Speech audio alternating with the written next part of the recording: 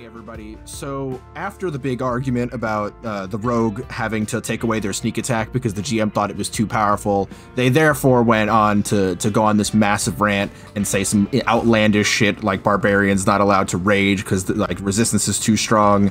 Wizard, all spellcasters have to use spell points, just no spell slots allowed. No action surge. No action surge at level 10, not level 1, level 2. That was... And I think that's really where I had to tap out. So session's canceled. A wild shape for druids. No, see, is that really a bad thing? Though? Right. Yes, it is. Okay. This is where Brett inserts the quote of me being like, I just want the tree wizard. yeah, it's just like the fucking Flight of the Valkyries playing. Josh's Vietnam flashbacks. We don't have to do this every time. We just don't. Incorrect, sir. That's funny. We don't have to. I no. It's not funny. I don't know. We're kind of laughing. Laughing at my pain. Fucked up. All right. Well, welcome back to another episode of the Sessions Canceled podcast, everybody. It's me, Isaiah, dying inside slowly because of the heat. I'm here with Josh. Yeah. Look at him, all tuckered out. And I'm here with Matt. Also tuckered out. Very tired. We're all just fucking exhausted. I'm not tired. It's been. I literally just said he's tuckered out. And I mean, I'm not though. You just assumed. You just said yeah, or was that Matt? That's probably Matt. That was Matt. That was me. You son of a bitch. Wow. You got to get your game face on. Hashtag High School Musical reference. Get your game on. Get set to get decked, nerds. No, not the same. No. No. Oh, oops. No. Wrong reference. Okay. Absolutely. To be honest, I don't even think I got that reference right. I believe that was a toy ad. No, that was Yu-Gi-Oh! GX. Oh my god. Oh, that's right. Get your game on. No. Isaiah was talking about High School Musical. Good try though, Matt. You tried. No, I was talking about Yu-Gi-Oh! GX. I know. I said Isaiah. That's what he just fucking said. guy. Oh, why do I even talk sometimes? Already a train wreck of an episode. Let's go. Holy shit. Why do I even talk? I don't even. All right. You know. Oh, it's fine, I guess. It's all right, bud. It's okay. Oh, I'm sad now. I'm sorry. Yeah. Josh, you know what might make you feel better? What? If you tell the listeners what where they can follow us. I like that you stumble over that sentence every time. Oh my god, I fucked it up. No, come on. God. Let him take that W. That was pretty good. No, I know. No, like, I mean, you mostly said it. Well, you sort of kind of said it right, but the problem was that you, like, halfway through the sentence, you're like, wait, no, other sentence. Wait, no, the third sentence. Wait, no.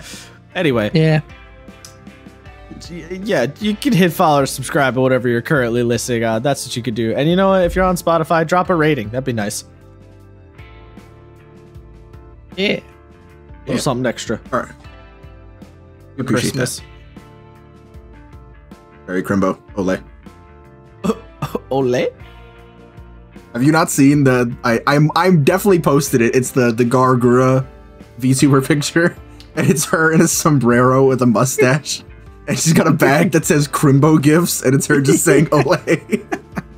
I have not seen that, but it's all right. like, I post it every year at Christmas. It's my favorite picture. Oh, actually, wait. No, never mind. Yeah. Yep. Yeah, I post that, and then I post the Devil Ho from Monster Hunter doing the holy shit at Christmas. Christmas. Yeah. Yeah, I love that picture too. I love that one. Yeah, that was good.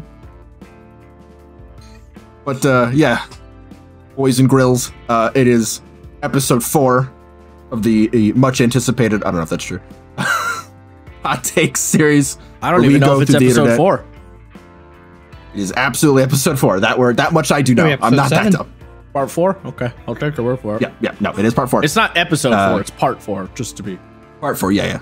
The miniseries where I mainly go through the internet's dredges and pick up the spiciest, dirtiest, most vitriolic takes in the hobby.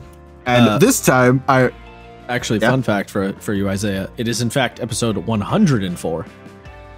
Oh, nice. So Right it's now. part 4 of Hot Takes, episode 104. Nice. Yes.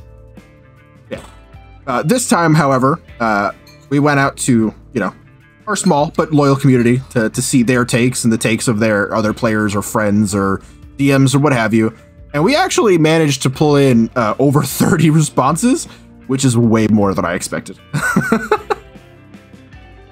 For the sake of this, we'll be keeping this anonymous unless, I don't know, you signed your name. I know literally one person who did sign their name in their response. So I don't know. I guess you're getting a call out, but I mean, no, we Oof. should probably still. Flag enough. them online. I think that so the funniest thing about doing this and knowing our friends is I can like read a take and be like, oh, I know who the fuck wrote this. I know exactly. I who was gonna this say, I feel like- is. I feel like there's going to be a couple of those where that's the case. Yeah. Some people got the assignment a little more than others. Some of these takes are Not less hot takes. spicy and more cotton candy sweet, but that's fine.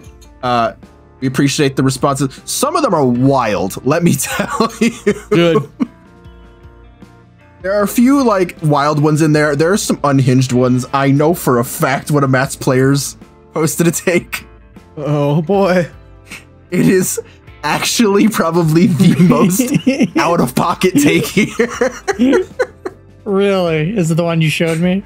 Yeah. I had Oh my to. God, I had yeah. to. Okay. Yeah. No, it is the most out of pocket take we have. It's not the spiciest, but it's the most fucking like, I'm sorry, what? Okay. Yep. It was a good time. All right. I think when I told him, he confirmed that was him. He's like, you don't know, Matt. It's anonymous. And then I shared it with him. He's just like, damn. Yeah. Oh shit, that is me. Yeah, I think some of them are actually, it's funny. Some of them I agree with. Some of them I'm like, no, I don't think you're wrong. And some of them I'm just like, it's okay. So for the sake of this, we got not really rules, but like we got a little system. For each of these, where once we come to a final verdict, we will consider them either a W take, a meh take, or an L take.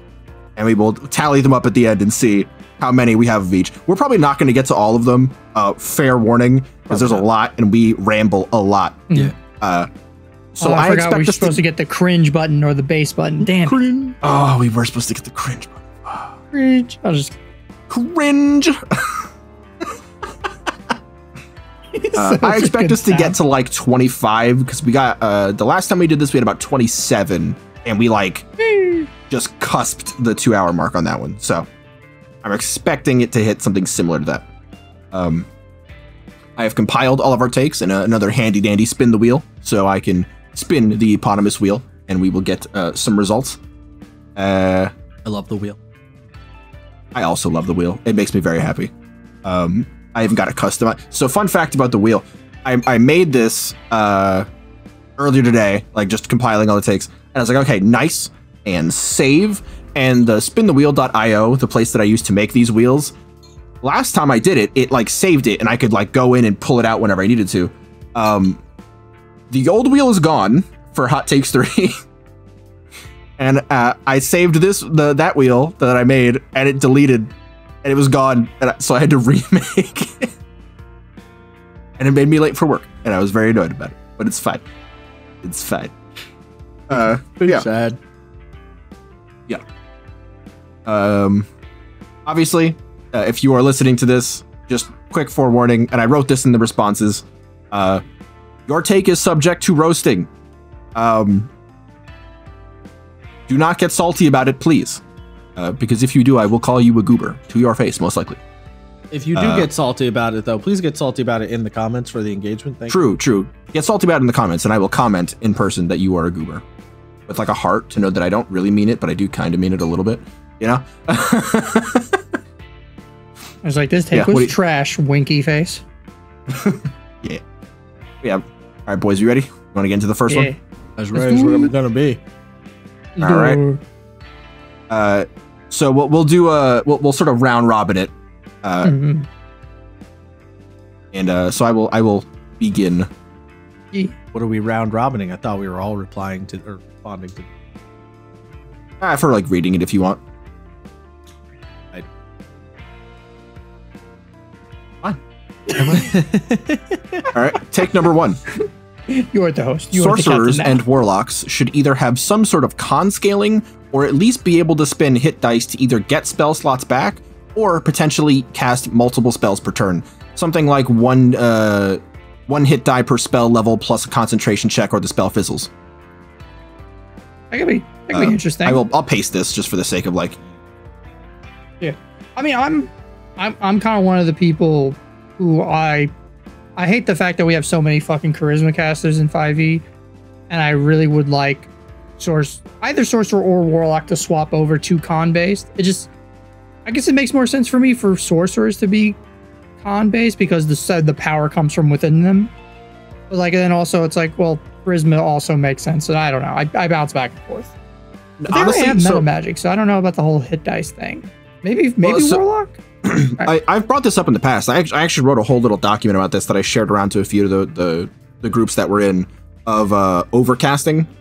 So if you're out of spell slots, you can burn hit dice and HP to cast your spells. And like every time you do, not only you take some damage, you burn some hit dice, and it's just another good way of using hit dice because people don't short rest enough anyway. And it helps keep casters in the fight because, you know, you do like, especially if you're doing a dungeon and you're like really tapped, you can still be in it, and it works also very well for warlocks because they can only cast the highest level, so they burn through the hit dice really quick, which is fun. It didn't end up getting picked up in any of the games I was in at the time, but I really liked it. I was proud of it. I agree with this. This is a W take from me, dog. And no, I absolutely think sorcerers should be con casters. Personally, I think we should have 2 casters per like spellcasting trait. So we have 2 for wisdom with cleric and druid, 2 for intelligence. I think warlocks should be an int caster personally. Just on the like the flavoring of how you are like delving into your eldritch knowledge and shit. To me, that's int. I don't know. It's not charisma. But then we would have 3 int casters. Oh, sure. We do have artificer. I don't take them into account. Yeah.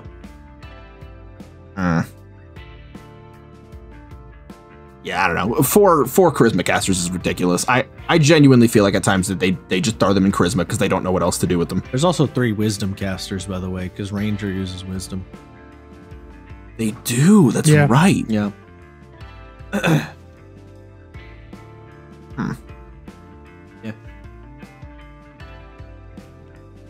I remember in the playtest they had the one warlock where like, I don't know why they did it this way, where it's like, yeah. Well, no, it's not even you choose. It's like if you pick Pact of the Chain, you get wisdom. If you pick Pact of the Tome, you get intelligence. If you pick Pact of the Blade, you get charisma. But it's like, why not just let me pick?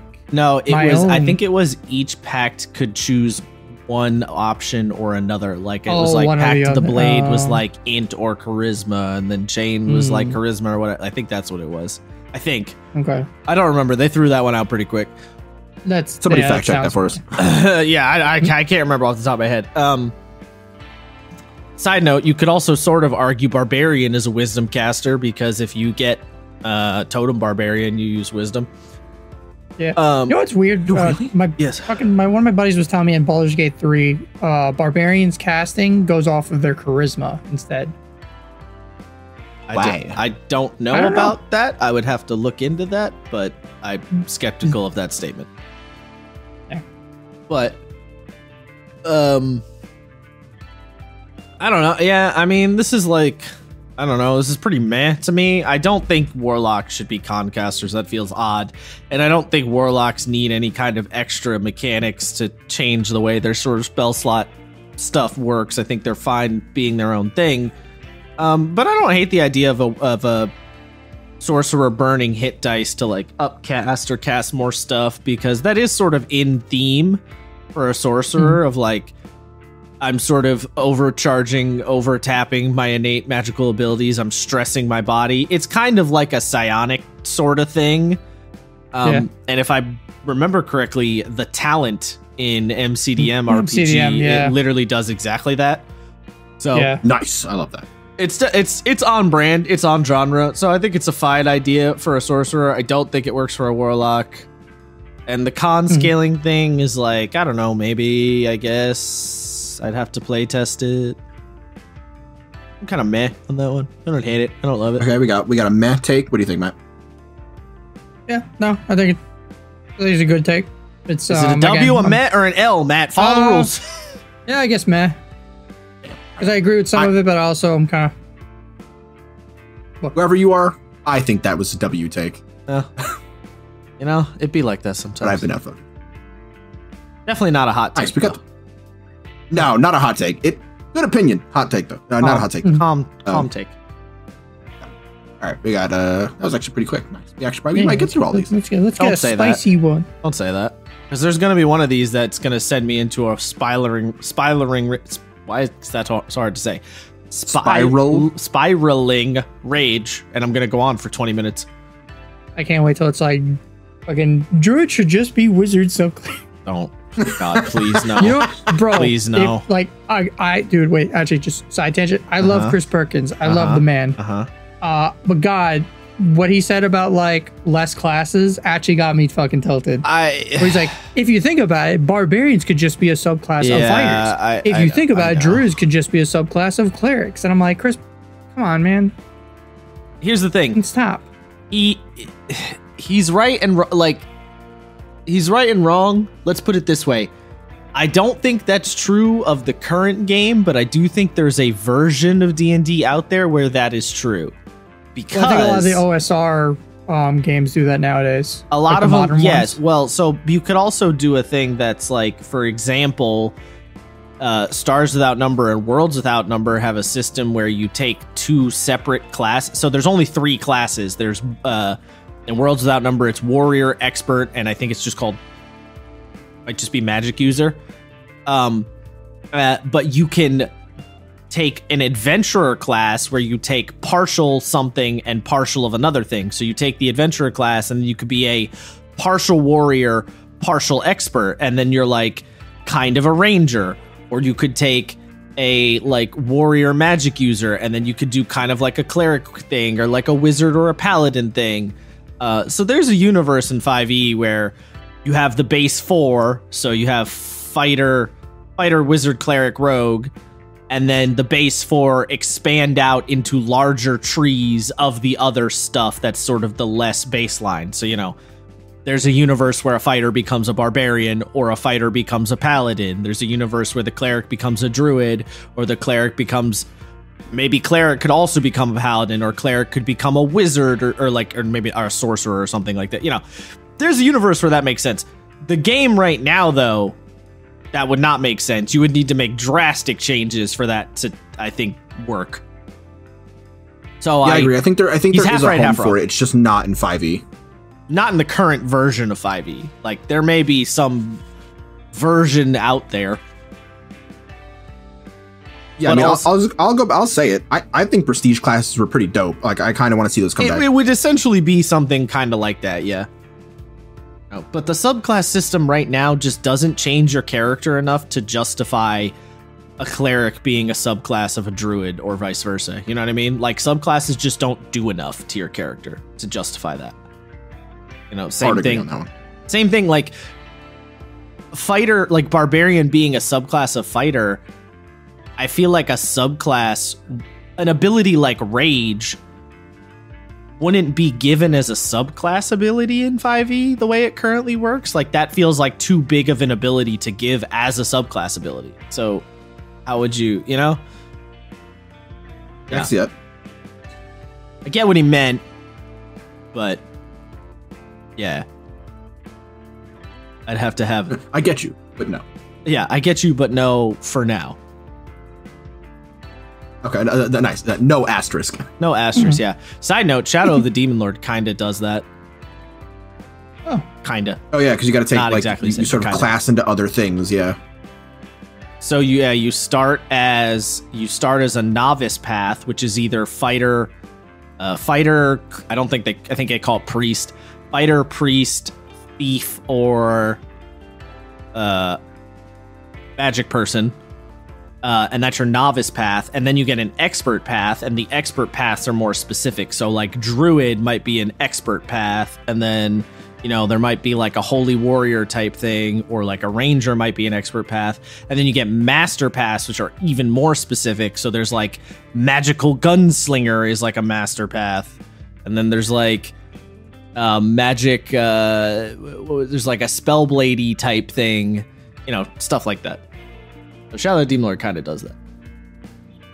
If there's like I don't know if this is in Shadow Demon Lord because I haven't read it, but pretty much any game where arcane gunslinger is a thing, I'm in. Hashtag Joey Diaz, I'm in. Yeah, it is a thing in that game, yes. Let's go. Just think about you don't drink but you suck toes for breakfast, I'm in. It's really out of pocket without context.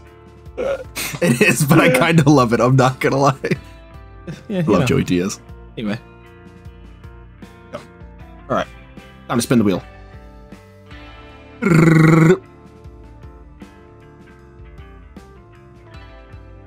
Boy, I hope it's a new car. No. All right.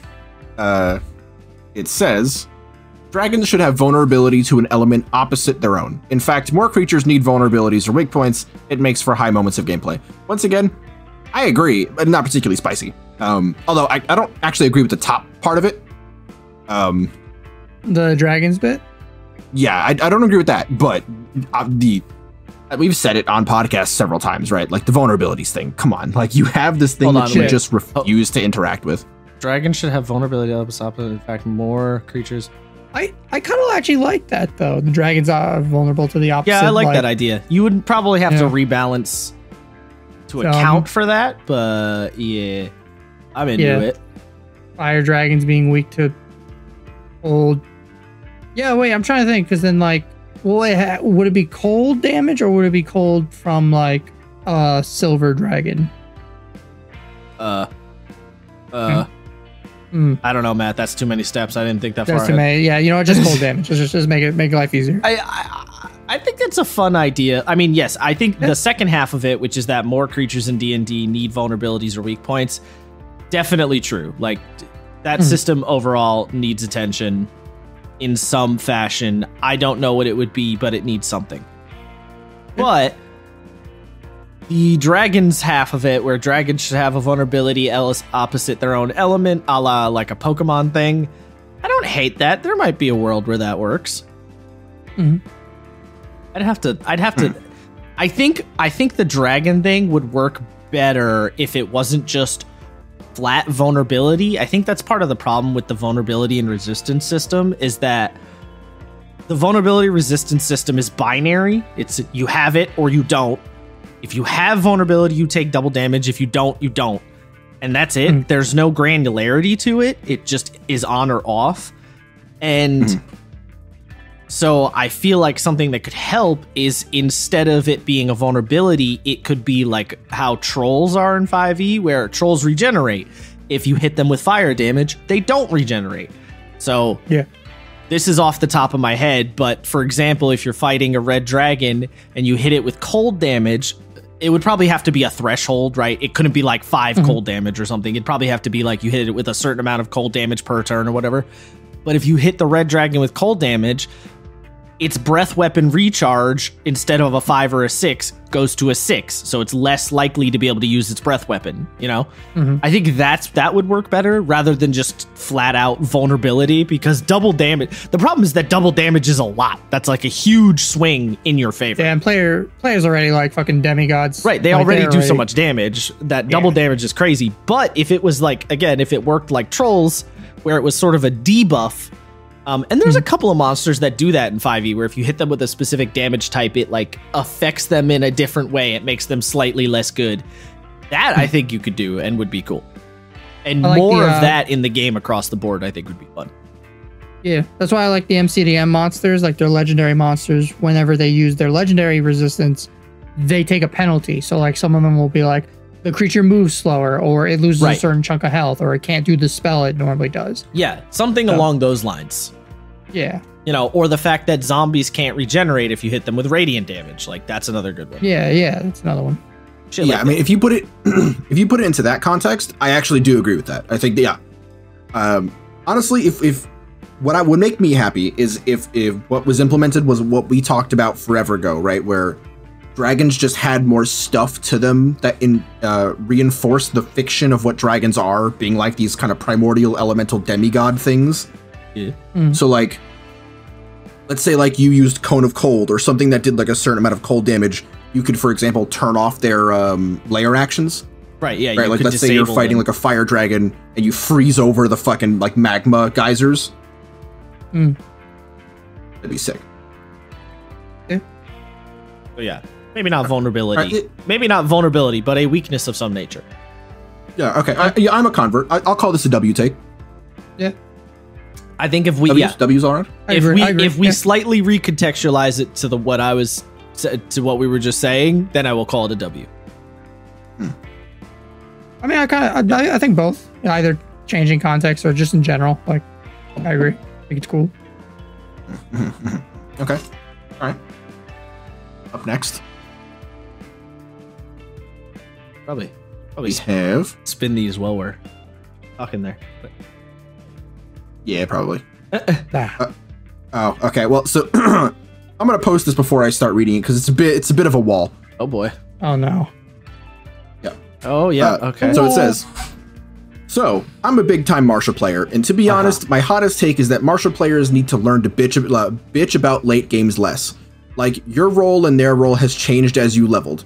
I hate this I don't do a lot crap, in quotations. Use your brain, think like a team player, and set up for the wizard, or pin a BBEG down with your mass, in all caps. Enough of this, I can't do much. Change your mindset or change your class. And if you are actually struggling, chat with your GM, and I'm sure they'd give you something. But please, enough whinging. Battle Masters are backliners, bestie. Fucking barbarians are nutso bullshit and can't die if paired with any support. This actually is kind of a hot take. No, I agree. I would say this is a hot take. take in the like broader D&D community, but I do kind of agree with it. Yeah, no, I agree. I do. No, Yeah. No, go on, Matt. Go for it. No, go for what you were gonna say. Well, yeah, no, I agree. Sorry, the one thing I don't agree with is that Battle Masters are backliners. No, they are literally like. They can be backliners, but they could They're so No. Wait. Pause. You both misread the statement. Battle Masters are a backliner's bestie. Oh, are a backliner's bestie. Oh, yeah, as in they okay. support. They protect the bet. They protect the back. Yeah. They are not saying Battle Masters are backliners. All right. No, yeah. So no, never mind then. No, I just wholeheartedly agree with this take. This is a spicy take. This is a W. Dubs only. I mean, these are called W's. We take those. Because I know a lot of people do complain to like, oh, fighters, they don't get anything. But like, bro, you have like 30 different magical swords you can use that's in the DMG. You have all these other like utility things. And also spells. Yes, fighters, you get access to spells. And I'm not just talking about Eldritch Knight, Sedge. Like, you can get them through magical items, like potions. Like, you have access to everything. It's fine. You're good. Higher levels, yeah, you hit things harder, but like, yes, well, change your mindset. Be a team player. I agree. Yeah, there is. Yes, the wizard can meteor storm. It's fine, but yes. You can fucking stab to Rast like 30 times. It's fine. It is worth pointing out. There is a little bit of a like. There's a little caveat on the situation in that, yes, absolutely, a good way if you're, as this person said, chat with your GM and see if they can give you something. A good way to help the fighter or the barbarian or whatever feel more effective and like they're keeping up is to give them some of those more martial focused magic items for sure. For example, you give your fighter Flame Tongue early on in the game at like level 5, he's going to be pretty happy for quite a while because Flame Tongue boosts his damage quite a bit. But that is reliant on the fact that your GM has to be giving you magic items or cooperating with you. And it is also true to say that yes, mechanically martial characters do get less world influencing stuff, right? As a wizard, I can do a simulacrum, I can do a wish, I can use gate. You know, I have like world altering shit. The thing is, the martial character can still do campaign altering things. Again, though, the GM has to let them do it. The GM, a lot of the problem with marshals is that the marshals can do cool shit if the GM is cooperative. And the thing about magic, spellcasters is that they don't necessarily need any GM permission to do their crazy shit, because the spell of, the game spells just give them carte blanche, tell them they can do this stuff. The GM has a lot harder time arguing with a spell that is hard-coded into the rules, as opposed to a fighter who's asking you nicely for a Vorpal sword. One of those things is easier to say no to than the other. Are you going to tell your wizard, no, you're just not allowed to cast Simulacrum? Like, you're just not allowed, even though you took it? Yeah, it's called counter spell. No, because Simulacrum you wouldn't use in a fight. But, you can't really, you can't... It's harder as a GM to just tell the spellcasters no in terms of crazy stuff they can do. It's easier to tell the marshals no, because they're engaging with you on a more fictional and or player level. They don't have the mechanics on their team as much. So I understand what this person's saying, and I do agree. Also, the whining is annoying, but again, it is predicated on DM not being a pain in the ass and or a jackass. But a lot of things are predicated on that. So yeah, I think on a separate kind of meta level, yeah, no shit. Like, yeah. People don't like to hear this, but marshals are the beginner's characters. They don't do as much on purpose because they are easier to pick up and learn or play on the fly, right? Like, we all discussed this. Barbarians are the simplest martial in the game. Yes. That's kind of on purpose. They are easy to play, difficult to master, and are satisfying no matter what play level you are at. Then you have, which in my opinion, I think rogues are the most complicated, because they have rules that are predicated on a lot of things, like sneak attack and how sneak attack can change among the marshals. Yeah. Like in terms of pure marshals, it's barbarian, fighter, ranger, rogue.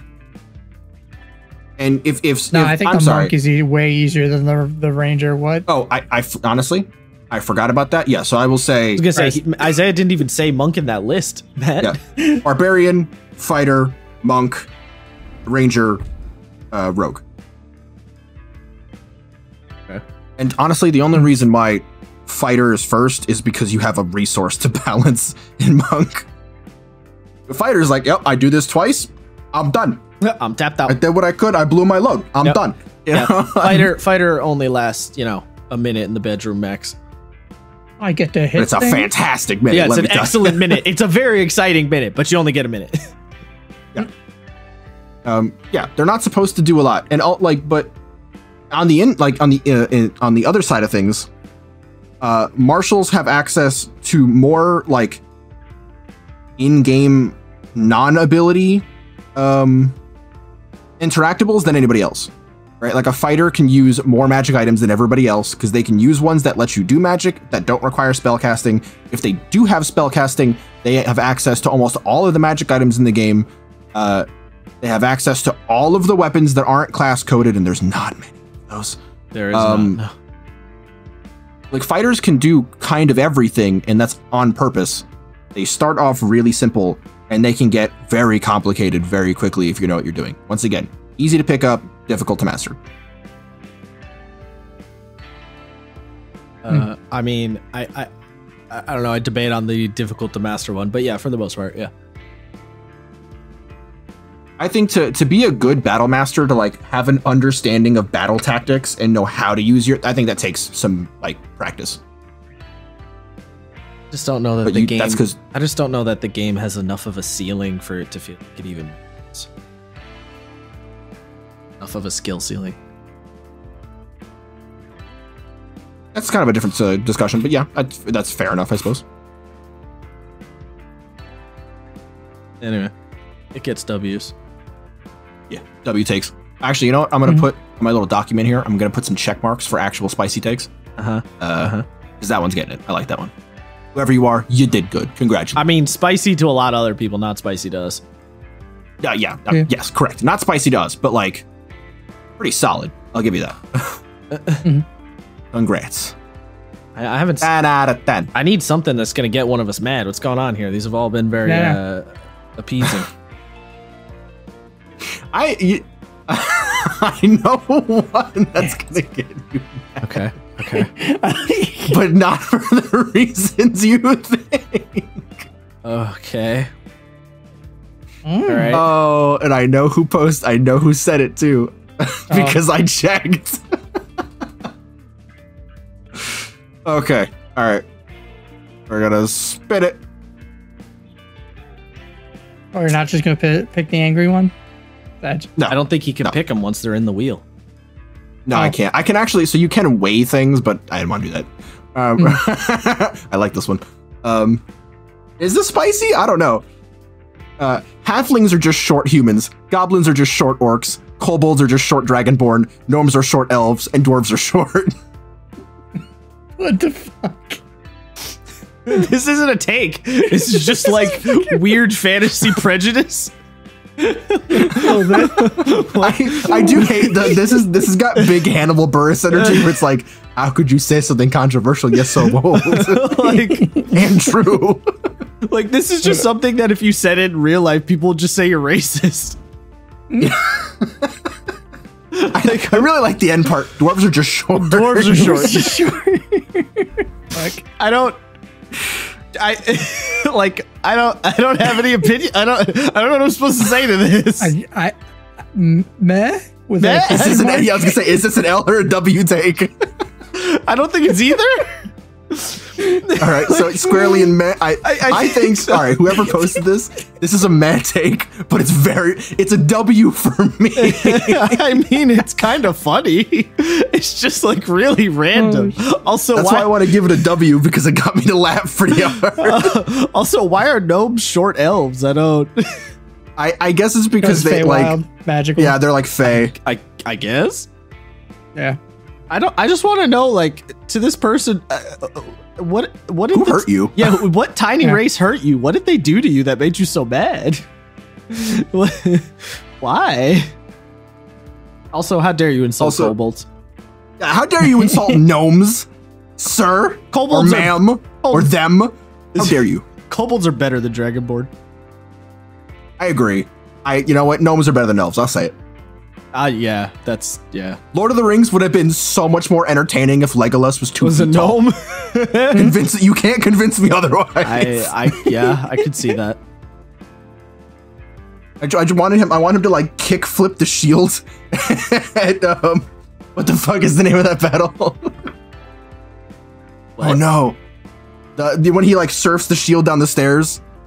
Oh yeah, I don't know. I don't remember. Matt, you're the Lord of the Rings guy. Help me out. Battle of Helm's Deep. There you go. Yeah. Just imagine him like 2 feet tall, but he's like kick flipping the shield and like no. pulling off 360 no scopes. No, the shield surf was in The Hobbit. That's not the Battle of Helm's Deep. No, that wasn't it? That was Battle of Helm's Deep, where he's surfing down the staircase. Oh, okay. Never mind.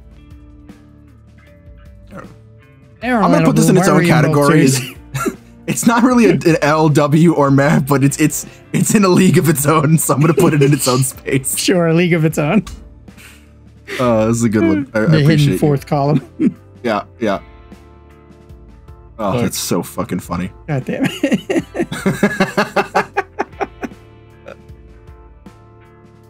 Oh, or not. I'll just accidentally delete it. Now it's gone forever. Oops.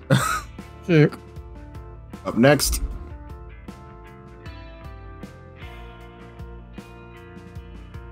Dragons are overrated. Dungeons are way cooler. Incorrect on principle. Dragons are fucking awesome.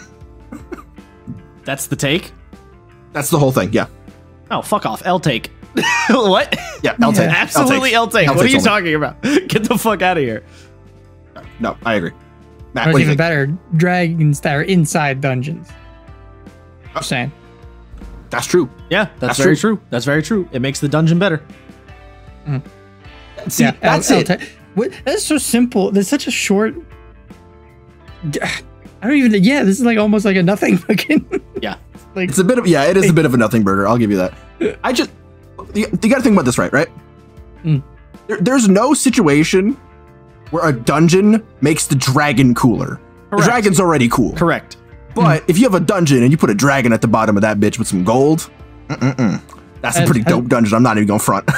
Has this person not played Skyrim? God. Why would they play Skyrim? Skyrim's bad. No, it's not.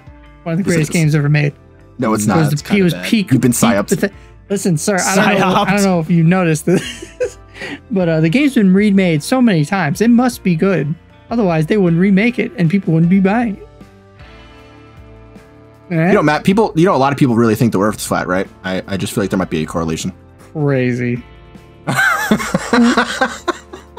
We all know it's a triangle. Can you imagine if someone actually said really that? Want the Twilight Zone theme to play right now. What? Why would the Twilight Zone theme? Because he said it's a triangle and we all got really quiet. Oh. I just zoned out for a second, so I didn't even hear him. Yes, my confusion beam worked. I'm just doing like the TN like triangle. All right, next take.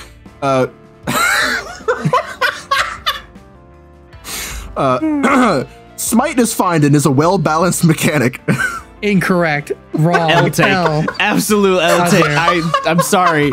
I'm sorry. No. Your opinion is bad and you should feel bad. I don't think Smite needs to be, nerfed into the ground. I don't think it's like a game destroying, breaking thing necessarily, but I don't think it's some sort of perfectly balanced mechanic. I think Smite is kind of like Fireball, where they made it a little too good on purpose. The problem is that Smite comes up way more often and you could do way more shit with it than Fireball and has no downsides, whereas Fireball has a very strong and obvious downside. So I think Smite needs attention. I'm not going to say remove it from the game or nerf the shit out of the damage or stuff like that, but I think it needs to be looked at. And to say it's a well-balanced mechanic, I don't think you've played with the Paladin. And as someone, both me and Matt, who had to play with Rogue Paladin combo, I'm sorry, but no. Hey, I'm playing with two Paladins technically, and they're worse because they can use ranged smites. Jesus that's Christ, bad too. My Gatling gun, I cast Smite. Yeah, on every pretty much. bullet. Yes. Correct. Someone smited with an anti-tank rifle once. It did a ridiculous amount of damage. Oh, fuck, that's an anti-tank rifle. Yeah, that anti-tank rifle does 3d12 plus 9. Okay. Jesus. They buffed it. Yeah. It didn't always do that much. Someone fired that anti-tank rifle with the holy power of Jesus backing it. Yeah. All right. I objectively, I'm sorry, this is an L take. L take. Yeah, I can't. I have to agree. Props because that I laughed really hard at that one. But yeah. Wait, That's an L take. Is that a spicy take? Is it spicy? I think yes. I think it's a spicy Yeah, I take, think that's it is the most vanilla version of a spicy take. It is spicy in the same way that a jalapeno is spicy. Yes. Yes. Yeah. That's a good way to put it. Yes. Isaiah, you know that video of that one dude who coughs on the water and there's just a big picture of Jesus looking behind him? You know what I'm talking about? Oh my god. It's this video of this dude and he's like drinking a thing of water and he like chokes on it and it's just a big floating picture of Jesus just staring him down in the corner because he's laughing at some fucked up joke. I just imagine your player with the anti-tank rifle of that big picture of Jesus staring them down while they smite with it. Yeah, that's fair. It's like have you ever watched the end of Carrie when after Carrie quote unquote. Okay, all right. So you know the whole thing that she goes on the killing spree, right? I know that's the end, yeah. Yeah, okay. So at the end she dies, quote unquote. It's a whole thing. But her the only friend she ever had goes to her grave and puts I think it's flowers on her grave and a bloody hand reaches up and then the character looks up at the statue of Jesus behind it and it just has two very poorly photoshopped eyes staring at What the fuck? It's very uncanny and very uncomfortable. That being said, our next take is Action Surge should be a 5th level or higher ability. This is an L take. I'm sorry. L's. So this, I'm mad on this one because I've heard a bunch of people who have said I really love Action Surge as an ability, but I would rather. Fuck. I'm trying to remember. It was fuck it, damn it! It's the YouTuber, the dude with the eye patch. I'm blanking on his Indestructible Boy. he came out and he was like, well, what if at level 2 all fighters get the like superiority dice like thing? They get a little bit of Battle Master, so every fighter has Battle Master. Then you move up, instead of getting a feat at 6th level, they get Action Surge. Which, granted, 6th level, some people are gonna hate that because they're like, oh well, most people they play one shots at 5th level. Like 6th level seems really far. It's like midway through a campaign. But also at that point, you're gonna fucking wreck the shit out of people because you Action Surge at 6th level. You're attacking 4 times. If you're dual wielding, you use your bonus action. You fucking attack again. You're like fucking whirlwind of blades, dude. So I think I think it has to, for me personally, it's got to stay at 3rd level ability or 2nd level ability. Sorry. Yeah. I just feel like lower levels are really the levels where characters get smashed. You know what I mean? Even if we played Avernus and each of us was level 3 and had our subclass, I am not confident that we would have won that first fight in the bar. Granted, it is ridiculously overtuned, and sort of purposefully so, because the point is to bribe the guards. But if you played it straight,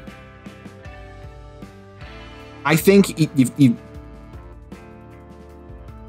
you might win if you had a fighter, because they can pull off those 3 attacks a turn, because they can deal probably about 30 damage if they're really lucky and have a good setup. Like,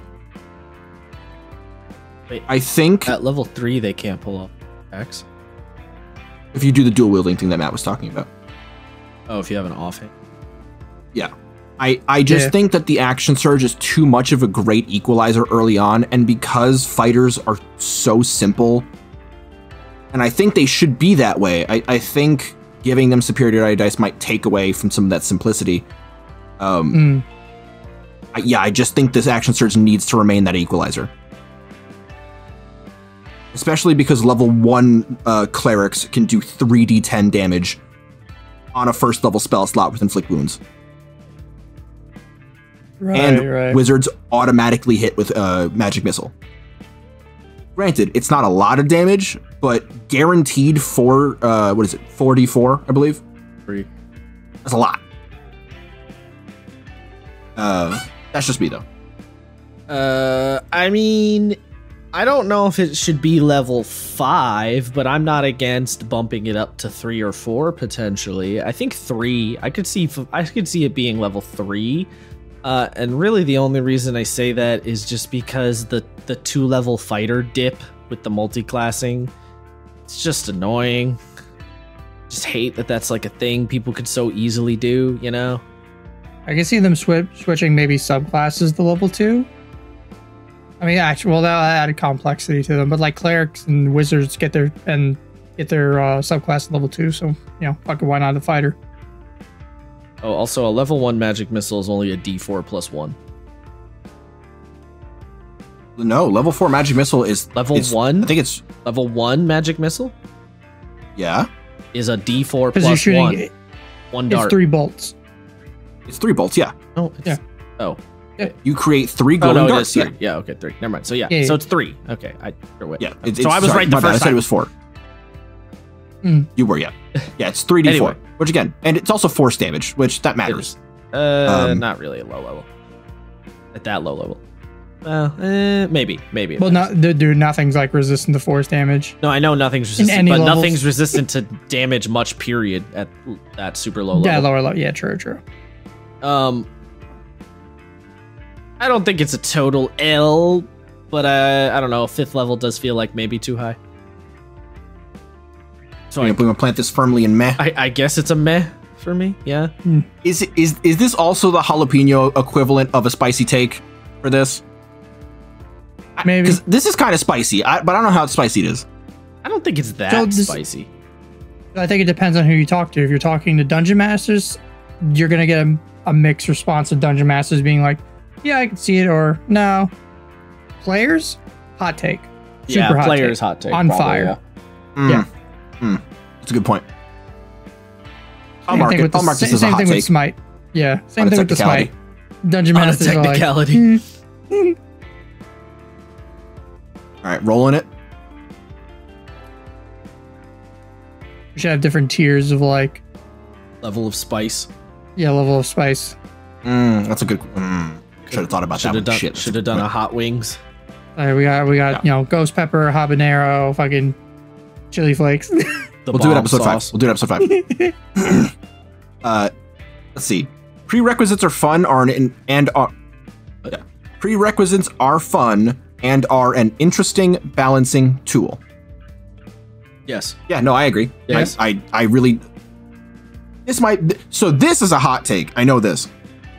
Is it? What I'm about to say. Oh, what you're about Not to this say. take. Okay. I was about to say. I was like, is it? We all just agreed. This is a hot I take. understand. I understand the urge for your D&D character to be the coolest, most awesome person ever. Specialistus, snowflakistus. Yeah, I get it. But like this, like, let's just take off all the limitations, throw all caution to the wind shit. This shit's gotta go, bro. This is for the birds. Like, I really like the idea that, you know, some races can do things that others can't, right? Like, gnomes can't wield greatswords efficiently because they're too small for a standard greatsword.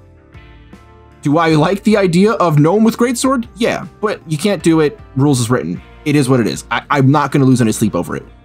The way it is now that you're like, oh, I'm a gnome. I'm canonically 1.5 feet tall, but I count as size medium. Nah, I'm out. Bro, get the shit out of here. Cut the shit out, please. What are you doing? You know, like... What does this have to do with prerequisite? That some, like, limitations are fine. Oh, I mean... Having a ceiling that you just can't hit is fine. It's a limitation. It breeds creativity. I think, unfortunately, not everybody, obviously, but there is like a, well, I don't want to work within the lines. It's like too fucking bad. That's why this is a game. The game's got rules, you know? There are some rules that are dumb. Mounted combatant rules, those are dumb. You might be able to overlook those.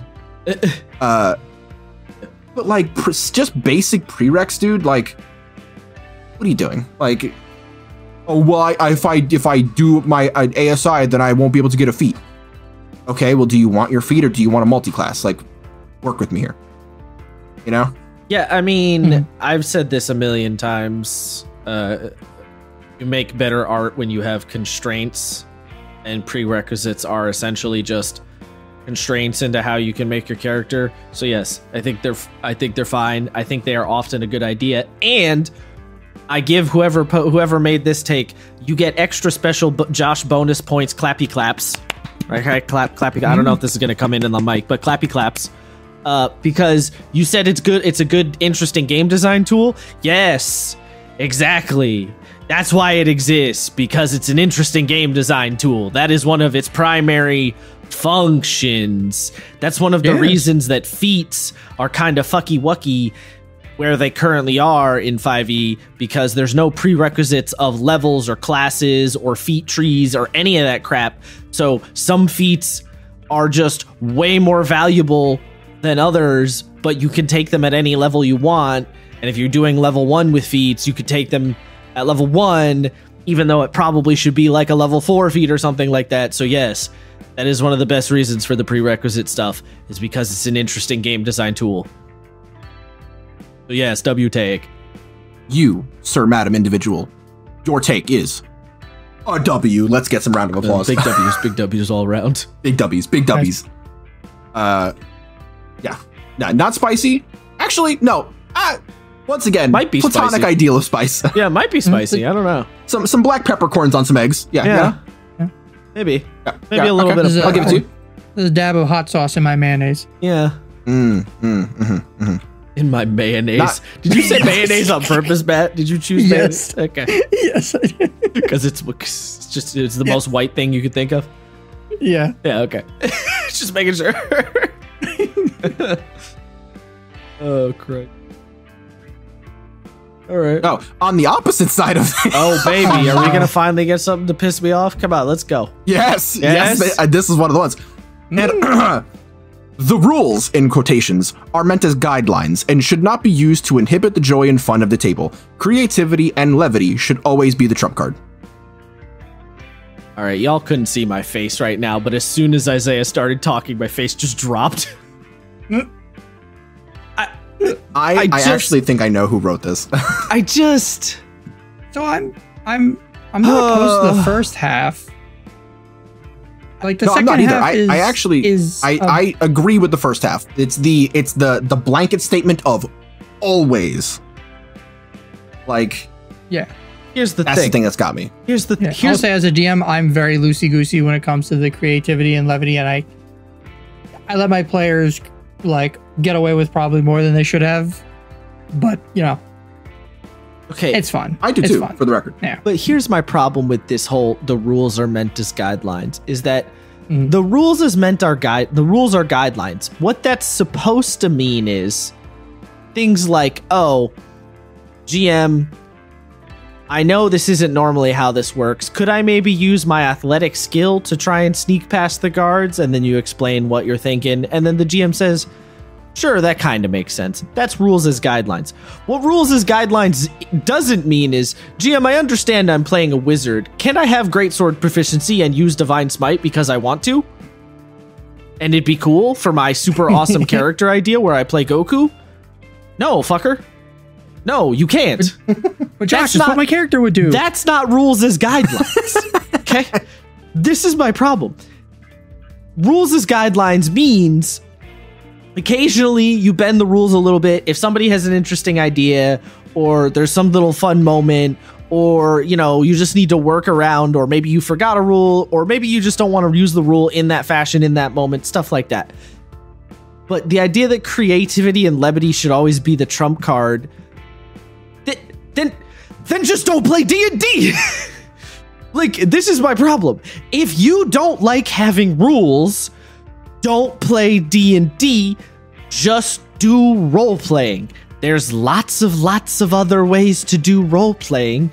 If you don't want the rules, don't use the rules. The rules are there as a game, and the whole point of the rules is the rules are supposed to guide and inform the story and the role playing and the fun that you're having. They're like a guardrail that's supposed to drive you in specific directions to make a certain kind of story, a certain kind of fun. If you don't want that, then just do your horny erotic fanfiction role plays in forums like we all used to do back in 2005. yes. Damn, that's crazy. All right? Like, I brought it back to 005, baby. That's crazy. Like, that's why this annoys me. That's why when people say this, I get annoyed. Then just don't play the game if you don't want rules. The point of the game is to play the game. If you don't want to play the game, then don't play the game. Like, I don't understand. Okay. A great We're gonna cross example. off the last bit. Creativity and levity can sometimes solve problems. Sometimes, Air quotes. yes. Sometimes they just supersede the moment because it's just too perfect. But always, come on now. No. And Yeah, that's a little extreme. to give you a great What are we doing? example, right?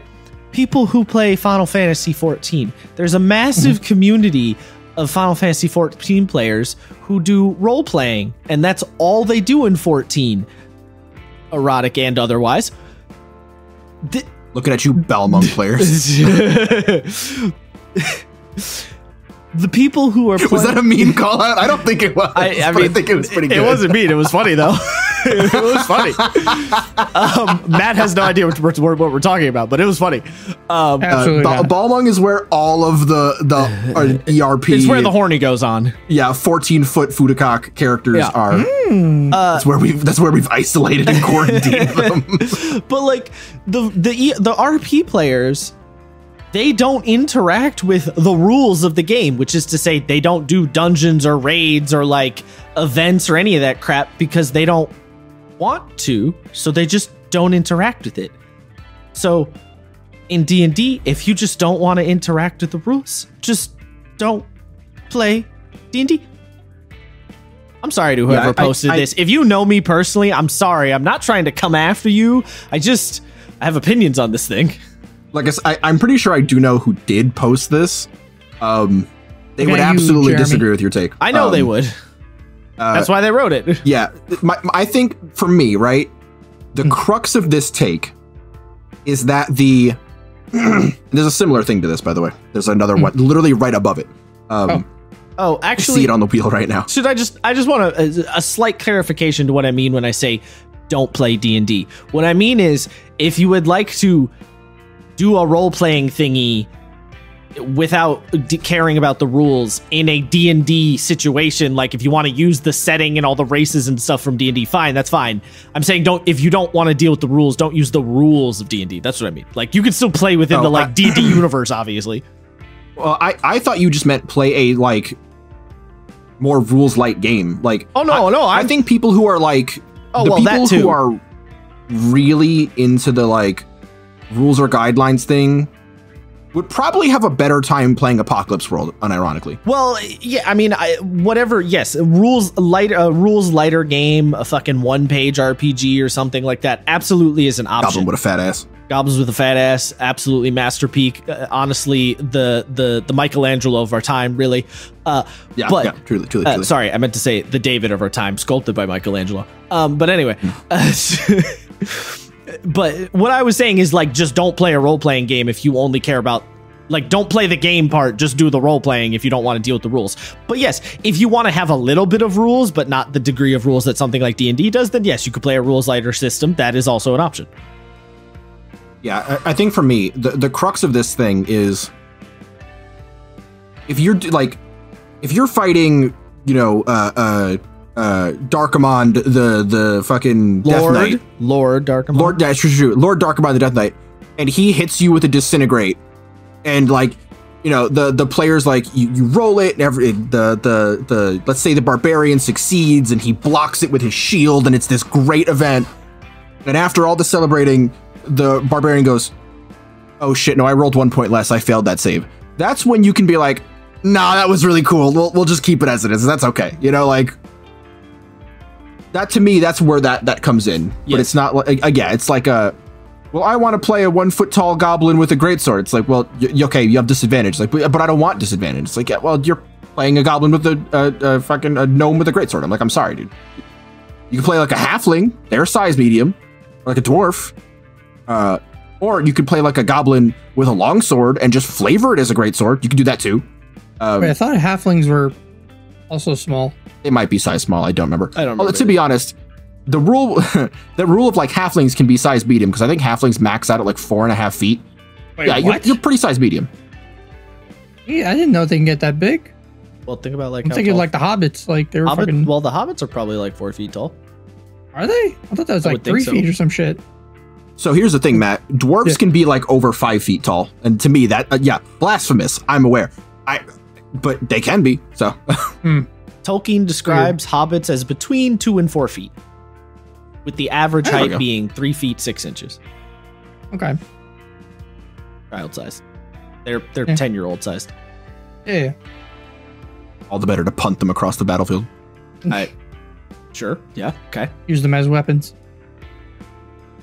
Oh no. So yeah. Sorry. Halflings average about 3 feet tall in 5e specifically. Mm-hmm. Dwarves. Hold on. Let me check. Because I know it says dwarves can be like 5 feet tall, and I was like, Jesus. I just wanted between 4 and 5 feet. Jeez. They're big. You're just a really tall dwarf, Matt. It's perfect. Yeah, I guess. Yeah, exactly. True. Short among the humans, tall amongst the dwarves. Yeah. The dwarves. Yeah, I mean, this is a spicy take for sure. I don't actually think. I'll take. I'm gonna be honest. I think in the wider D&D community, might not be that spicy of a take. I'm gonna be. All right. What do you think, Matt? I'm gonna give it a meh. Because again, I'm. So you're saying it's a meh take? Meh take, yeah. Because I agree with the first half. The second half is definitely debatable. Okay. It's an L take for me. I actually, because I do like the first half, I will also put this in the meh takes. As for spice, I think it is, but I don't know. Josh says no. It's Matt, it's hard to say. I don't honestly think it's that spicy. Like the ending bit, again, I disagree with it, but I don't think it's that spicy. Okay. All right. Okay. We're rolling it. Okay. Let's see what we get. Okay. Let's see. All right. Actually, this is something I agree with. 5e characters should all get a bonus skill / item / language proficiency at levels 6 and 15. At level 11, they should all receive a choice of a skill proficiency or an expertise style effect. Yes, I agree. I think they're doing something like this now with 5. Well, not with the items, but like the skills and the expertise. I think they're doing that. Like one of my biggest gripes was, why the fuck does the rogue have expertise in Arcana, yet I'm the wizard and I literally pull magic out of a book and I don't have expertise in Arcana? Are you fucking shitting me? I believe when they say with an item, they might mean with like an instrument or like a toolkit. Tool or something. Okay. Yeah, I can see that too. Yeah. No, I agree. This is a dub. Not spicy, but it's a dub. I don't know. I'm sure is 6 and 15 when proficiencies change? Because I always thought that was like not level 9 and for character. Let me just check real quick. Yeah. At level 6, no. At 15, no. So at level 13, it goes up to 5, and at level 5, it goes up to 3. So the fuck? Why did they pick? Yeah, I'm not 100% sure on the then? level choices there, but also, honestly, the level choices, not that relevant to this. I think... I don't know. It's not like the most egregious thing in the world, but I do feel like, do we really need the skill bloat? You know? I feel like you're going to get a little skill bloaty if you give everyone 2 additional skills. Picking an expertise at level 11, again, the level choice feels kind of random, but picking an expertise at level 11, yeah, I don't necessarily hate that, although you could maybe make an argument that if you give everyone expertise, you take away some of what makes a rogue and a bard kind of fun. Because expertise... Well, you only get expertise in one thing, though. It's 1. Yeah. Whereas bards and rogues get 2 They get or 4. They get more than 1, but, I don't know. I don't know if everyone needs expertise. That feels... I don't know. Like, maybe. I don't know. I'm solidly... the fence is way up my ass on this one. So I guess it's meh. It's like a meh take for me. Like, maybe. It's a maybe. I could maybe see it. This feels like another one of those things that would work better if there was a little bit more granularity to it. Like if proficiency wasn't just an on-off switch, if there was a little more granularity to it, this idea might work a little better. You know? Like imagine, yeah, I see what you're saying. Imagine, if you will, instead of expertise, at level 11, you pick a skill and you have, effectively permanent guidance on that skill. So every time you roll it, you roll an additional D4, Then it has a little bit more granularity to it. It doesn't it doesn't feel as strong, but it's still a boost. And then rogues and bards expertise still feels cool. It could be something like that.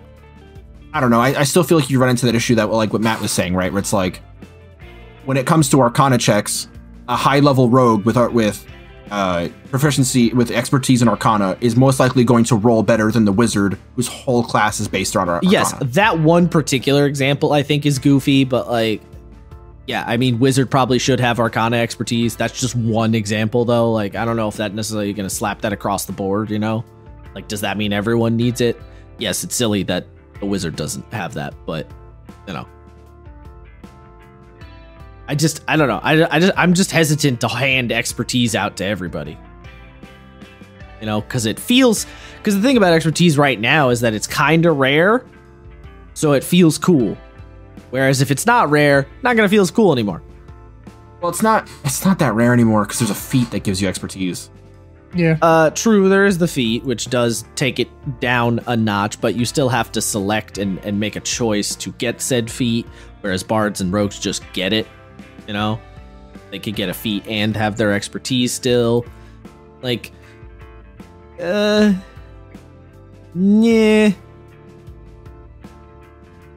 I don't know. There might be a universe where I could be convinced on that one, but not right now. Okay, so you say meh, Matt? Yeah, I guess meh. I don't know. I'm conflicted. Yeah, It definitely doesn't feel like a full W take. No. Also, I mean, I don't know. I feel like skill bloat, like just everyone just having a bunch of overlapping skills could be an issue. Is it a hot take? Is it a hot take? No. No, it's not a hot take because anything that's trying to give player characters more power is never a hot take. Like ever. Interesting. Okay. Yeah. All right. We'll roll the next one. It's like level 1 players should all get Vorpal swords. It's like, yeah. I mean, they should, Matt. Why wouldn't they? I don't know. So we have this. Combat is overrated unless it serves a purpose for more plot and further character growth and roleplay. Well, no. This is an L for me, bud. Sometimes you just want to hit stuff. Yes, sometimes I just want to kill things. Yeah, like I agree with most combat should like serve some sort of purpose in moving the plot forward. Like, but again, random encounters are okay. Sometimes orcs attack. Sometimes, fucking goblin comes out of the woodworks, pantsies you, and runs away. And you're like, the fuck? Like, shit just happens, and it's fun. That's such a... did you do this to your players? No, but I should have. No, but he might now. I might now, yeah. I mean... So the first so I was when I saw combat is overrated, I was actually ready to get more mad at this. But when they said unless it serves a purpose for more plot and further character growth and roleplay, I don't know. Character growth and roleplay is you can't have every single kind of nebulous. Well, it's nebulous, but also you can't have every single combat be like a character growth thing. You know what I mean? Like that's just like you just can't unless you're gonna have very, very rare combat. Okay. I feel like I need to break this down into parts. The statement combat is overrated. If you feel that way, in regards to, these are all about D&D. I don't know that we told people to do D&D specifically, but we're all getting D&D ones, so whatever. I did say if you reference a separate system, we might not have anything to say on it. So I believe assume it's 5e unless stated otherwise. Okay. There are some that talk about like Paizo. Maybe you shouldn't have said that. You unintentionally made these all D&D, I feel like. But anyway, like if you think combat is overrated, then don't play D&D. I'm gonna be honest, or Pathfinder, or Shadowrun, or Lancer, or like there's a lot of games. If you think combat is overrated, that like just do not play because they're about that a lot. Especially D&D, Pathfinder, and Pathfinder. They are very much about that. The idea of I think what the person is saying is like every fight should serve like a purpose. I don't totally disagree. You're kind of onto something there. I would just say maybe keep your definition of purpose a little bit broad because I do think random encounters can serve a purpose. A very basic example is you're in town and you have a mission to go to like another town or to some ruins or something. And to get to said ruins, you have to cross through the thick woods. And someone tells you, the woods are really dangerous. We had this problem X, Y, and Z months ago, and this and that happened. So these woods are really dangerous and monsters are all over the place. So like if you're going through the woods, be prepared. And then you get attacked a whole bunch while you're there. The purpose that combat is serving is to reinforce the narrative, these woods are dangerous. So it is serving a purpose. It's not like a grander overall story purpose, but it's sort of a like verisimilitude and like a sort of a vibes purpose, if you will. So, kind of a W? You think so? Kinda, depending on what the problem is that this is a very short sentence and I would need to pair it apart more. So like, if the person's saying like combat sucks and it just happens too often, I will say L take. But if the person's saying that I hate when combat feels like totally meaningless and doesn't do anything, I kind of a W in that case. You know what I'm saying? For me, it would bring it from an L take to a meh take. Like, don't get me wrong, I've certainly felt like combat fatigue. Oh yeah, I've definitely been there. But number go bigger, Yeah. like Yeah. number go bigger. You know, I like number go bigger. Let me. I am that guy. I am the Bionicle meme where it's like Barbarian has a plan, the Barbarian's plan, and it's just the Bionicle Smash. doing like whack. Yeah, yeah, whack, that's me. whack. I like that. I mean, I very yeah. often build DPS characters because I like number go bigger. Not always, but usually. Yeah. Do I think it should, on average, so serve a purpose? Yes. Like, if you get attacked by goblins or fucking like kobolds or whatever in the middle of the night every night, then you're like, Jesus Christ, can we make this stop? But like, I don't know, random encounters every now and again are fun. Yeah. It also, like, it lets the GM sort of flex some muscles, I think. True. Like, there are so many monsters in the monster manual. And there are so many cool monsters with really neat things that you're like, well, I can't figure out how to put this thing in the plot logistically, right? Like, Androsphinxes are fucking dope. I don't know where I would put them. But if you make it as, like, you stumble into an Androsphinx's lair while traveling the deserts on your way to Chult, that could be kind of cool. To be fair, it'd be a really, really difficult combat for anybody who's not high level. But the point still remains, you know? Yeah. Yeah, I mean, I get what you're saying in the idea of, like, sometimes I just want to whack with Bionicle Axe. I don't know. I guess I'm on the meh take on this one. I guess. I'll bring it up to meh. I'll bring it to meh. I think I need a little more context to really say. So, you know. Okay. Yeah. Okay. That being said, I do stand by the statement, though, if you think combat is generally overrated and uninteresting, don't play D&D. Stand by that one. Yeah, no, I mean, like, I'm still somebody who firmly believes if you want to have a really roleplay heavy combat minimal game, you can do it in 5e. You can, but it's going to require a lot of extra work. It will. Right. And like, I'm not someone who's like, if you want to have this thing, you shouldn't play 5e. It's like, chill out there, psychopath. Mm. You will have a better time with a system more tailored to what you want. You will, yes. Absolutely. But if you want to do it your way, do it your way. You It is know, what it is. honestly, real shit, this is a little bit of a tangent, but I don't know, like, I think that's really my frustration anytime people are like, but I don't want to play another game, I want to play 5e. And I'm just sitting here and I'm like, I understand what you're saying. You've played 5e already, you know what it is, you want to play it because it's easier and, you know, whatever, and you're used to it and it's comfortable, but It's like Play-Doh. yes. But the thing that frustrates me is that when I'm suggesting to people, oh, you should play this game instead, it's usually because in my head I'm like, you should play this game instead because you're gonna have a better time. It's gonna be more fun if you play this game instead of 5e. Oh, I want to play a game where all the characters are monsters and like we're in high school and like we kind of want to make out with each other all the time. Oh, you should play Monster Hearts. But I'm doing it in 5e. Yeah, but you're gonna have a better time if you do it with Monster Hearts. You're gonna have more fun because that's what the game was made for from the ground up. You're gonna have more fun with it.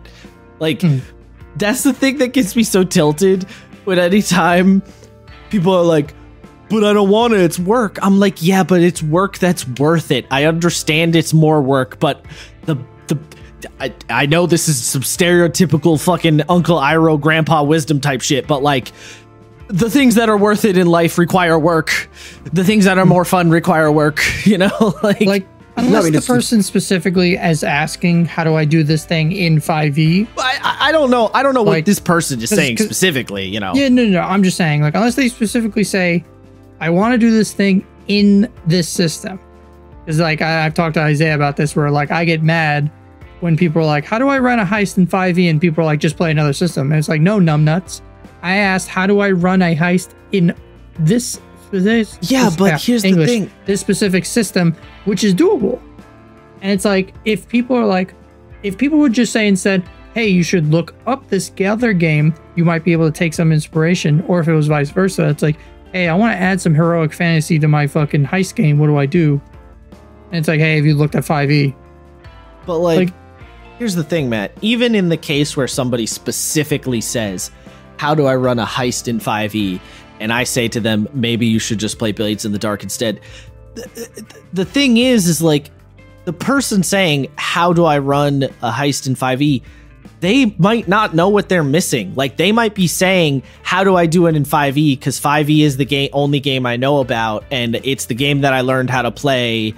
And so now I'm just sort of, I don't feel like trying to do any other hunting, or I think it makes more sense to try and do it in 5, like whatever the reason is.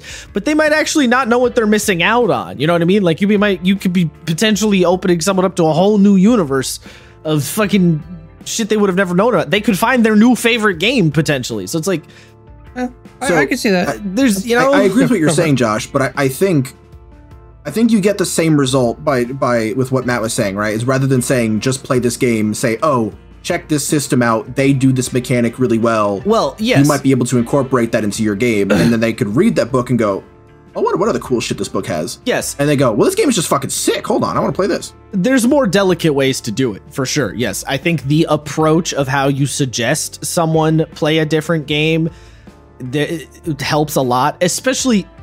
The problem, too, is the reason that this becomes a frustrating nightmare a lot of the time is because people coming from 5e is the king of the castle, and it's really hard to say to someone, well, you don't have to listen to the king all the time. Like, I know he's the king, but you could listen to like one of the courtiers every once in a while instead. I'm just saying, this other guy, he's pretty cool.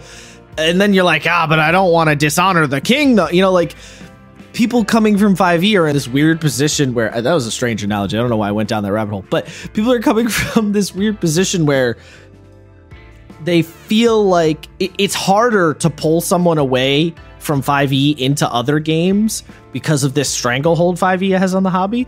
But as soon as somebody, literally, let me phrase it this way. It's difficult to get someone to play their first tabletop game. And then if that first tabletop game is D&D, it's incredibly difficult to get them to play a different tabletop game. But once they've played that second game, all bets are off. The doors of Gaia have opened up. Heaven is before them. The Garden of Eden is visible. Like, once you can get someone to play a different game once, automatically people become more willing to play other games after, like, instantaneously. I've seen it happen a bunch of times. Like, you just opens all these opportunities up. So it's just, that's really what it's. I guess what I'm saying is, like, I'm sitting here on the other side, like, no, listen to me. I promise I'm doing this for your own good. Fair enough. I don't know. I know that was a complete rabbit hole, but yeah, like, I'm not trying, when I tell someone you should play this game instead, I'm not trying to be a dick about it. I'm trying to say something. I'm trying to say it because I genuinely think you will have a better time if you play this game instead. And again, the way you phrase it does matter, for sure. Like, how you approach it is relevant. But yeah. Okay. That's not really related to the taking question, though. No. We are gonna roll it, though. Yeah, next one. Don't hate me, internet. I'm trying to be nice. I swear, I'm not coming from a place of malice. Most of the time. Oh, okay. I mean, we got a dub take right here. Oh, do we? Okay. 4th edition actually had a better system for saving throws than 5e. Correct, sir. Yeah. I don't actually know what the saving throw. For 4e, you had had 3. What was it? Reflex, 3, fortitude, and willpower. Yeah. Essentially, the way 4th edition and older editions, and potentially I think Pathfinder might still do this. Pathfinder does do this, yeah. You took your 6 stats and crunched 2 of them down into a singular save. So fortitude is a combination of like strength and con. Reflex is a combination of dex and charisma. Wisdom. I think it's charisma. Might be charisma, and then willpower. No, it's not. I think it's dex and wisdom, and then willpower is a combination of charisma and intelligence, I think, because it's like mental willpower. point being, you crunch down. The idea is this sort of you crunch down 2 of them into 3, and then you have less potential saving throws that you're dealing with because you only have 3 to worry about. And then you don't run into that awkward problem that 5e has where there's a lot of charisma saves and like not a lot of intelligence saves. You don't have that problem because it's all just under willpower saves. And so, because when you have that thing where you're like, oh, like Matt, when you're trying to run the game, right? And you come up with some sort of, oh, if the players walk into this area, it's going to mess with their mind unless they make a saving throw, right? And then you're like, okay, the thing is messing with their mind. What saving throw should it be? Should it be charisma because they're resisting it with their force of will? Or is it intelligence because it's their brain? I don't know. In 4, you'd be like, it's a willpower save because it combines them, And then a fortitude save is just standing your ground, and then a reflex save is what it sounds like, basically. Yeah. You also had this thing where players had one good one okay one, and one nothing one. One nothing, yeah. Whereas, if you're like a fucking, if you're a barbarian and you have strength saves as one, it's like, congrats. Or if you're a wizard, congrats on those in saves, bud. You're going to use them basically once. Yeah, you're going to use them against the mind flayers, and that might be it. Yeah. Yeah. So, yeah, it just helps balancing out that saving throw disparity. It helps crunch down the numbers a little bit so you have less numbers to worry about. It makes a little more fictional sense. In my opinion, I think it makes more fictional sense. I agree. So, yeah. I mean, is W? I got dub take. No notes. Yep. I think it is I think this is considered a spicy take, though. Anything regarding 4E is a spicy take, so yeah. Yeah, like I think I have seen people generally like not think that the 5E save system is fine. I mean, I don't personally mind it, but this just sounds easier to use. I feel like it is. I mean, I might be misremembering it a little bit, but for the most part, yeah, I feel like it is. Granted, I do think, was it 4th edition? I don't know if it was 4th or 3rd, but there was some stuff where you would sometimes have to save versus, like, there was a saving throw based on staves, wands, and rods, which is like any spell cast by like a magical item had like its own kind of saving throw thing. That's a little goofy. I don't know if that was in 4th edition or 3rd edition though, but I do remember that being a thing. And that okay. No. This is a minor complaint I have. I hate rods. Why? As a magic item. They're just because they're described as a lot of times it's just a pole. Yeah. It's just like a nicely baton. Detailed pole. It's a baton, yeah. Yeah, but when they're detailed, they're cool. But like, call them like a scepter or like, don't call it a rod. Like, it sounds like you're talking about a dick. But also like, it's like this smooth silver rod with buttons on it. I'm like, so I'm holding a flute. I'm holding a silver phallus. Yeah, I think I don't know. Some magic items that call themselves scepters, but not a lot. You're right. Just change the name to scepter. I feel like I think like it might just be me, but when someone's like a rod of something, I'm like how big like a rod assumes that it's bigger than a wand, but it's smaller than a staff. But what is it like? I just like really overcomplicate it in my head, and I'm just like just call it like a scepter or something. Like honestly, anyone can look up what a scepter is. I kind of imagine them like the size of your arm, like lengthwise from like elbow to fingers. Like the size of a marching baton. Yeah, see, but correct. That's what I would think too. Who knows? But like the fact that I have to think about it and be like, what? Also, like first, I think they should also make it call it scepter because that assumes that there's like a large head on it or of some kind. That doesn't help the dick allegations, to be honest. Doesn't but I don't know. That way you can use it like a mace in the same way that you can use all staves as quarterstaffs. Honestly, for me, I would just say it should be wands or staves. Like, I don't even want rods to be in there. They feel like an unnecessary third. Yeah, where do rods come from? Like, what fiction are they pulling from with a rod? I think it's the idea of like the king or the priest's scepter, like as a item of religious significance, as like a symbol of religious power. I think. Interesting. So I guess it's the right, because you have a holy symbol. So I guess the idea was holy symbols and rods, which priest dick joke. Yeah. Something. Yes. And then for wizards, you had staves and wands, I guess. I think that's where we're getting pulling from. I'm not 100% on that though. So that being said, I'm gonna be real. Wands are for nerds. Wands are kind of nerds. Yeah, I'm a big fan of wizard with staff personally. Yeah, I'm staff or crystal. I like pondering my pondering my demon core. Yeah. It's my favorite version of that meme is pondering the demon core. I love it. Yep. Here you go, Matt. This one's for you. Sick. It's only cannibalism if you're eating your own kind. Under any other circumstances, it's just a, in quotations, sparkling moral dilemma. Why is that for Matt? Yep. Because this is from my player. This is from my player, the Shadow Monk. Oh, that's Monk. right. The Yuan tea jerky. Yes, sir.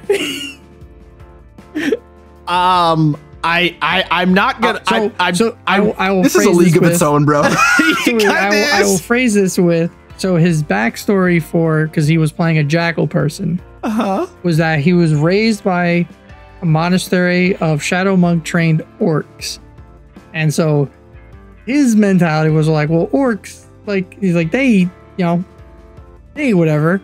So he's like, well, so then I can eat whatever. Also, I'm a dog. I'm Jackal Man. I can eat anything. So it's fair game.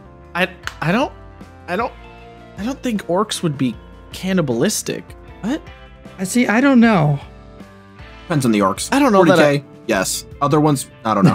I don't know that I follow that logic. I don't know that Faerunian orcs are generally cannibalistic. I don't. I don't know.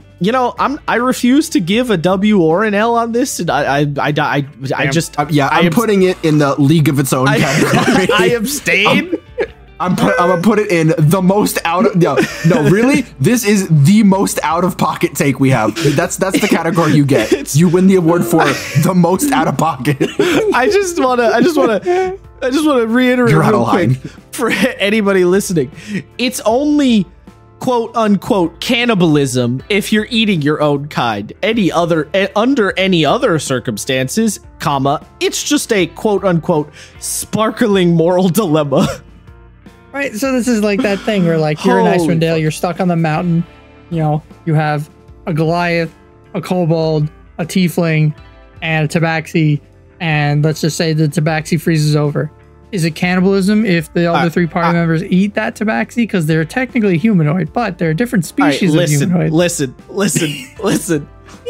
I will say you are technically by definition correct, but I will not. I am not giving you this acknowledge. I will not acknowledge this. He's out of line, but he's out of line. Yeah, yeah, he's out of line, but he's got a point. He's technically correct, but I will not acknowledge this. The council will recognize you, but you do not get the rank of master. Yeah. Like Maury, sir, you are out of pocket.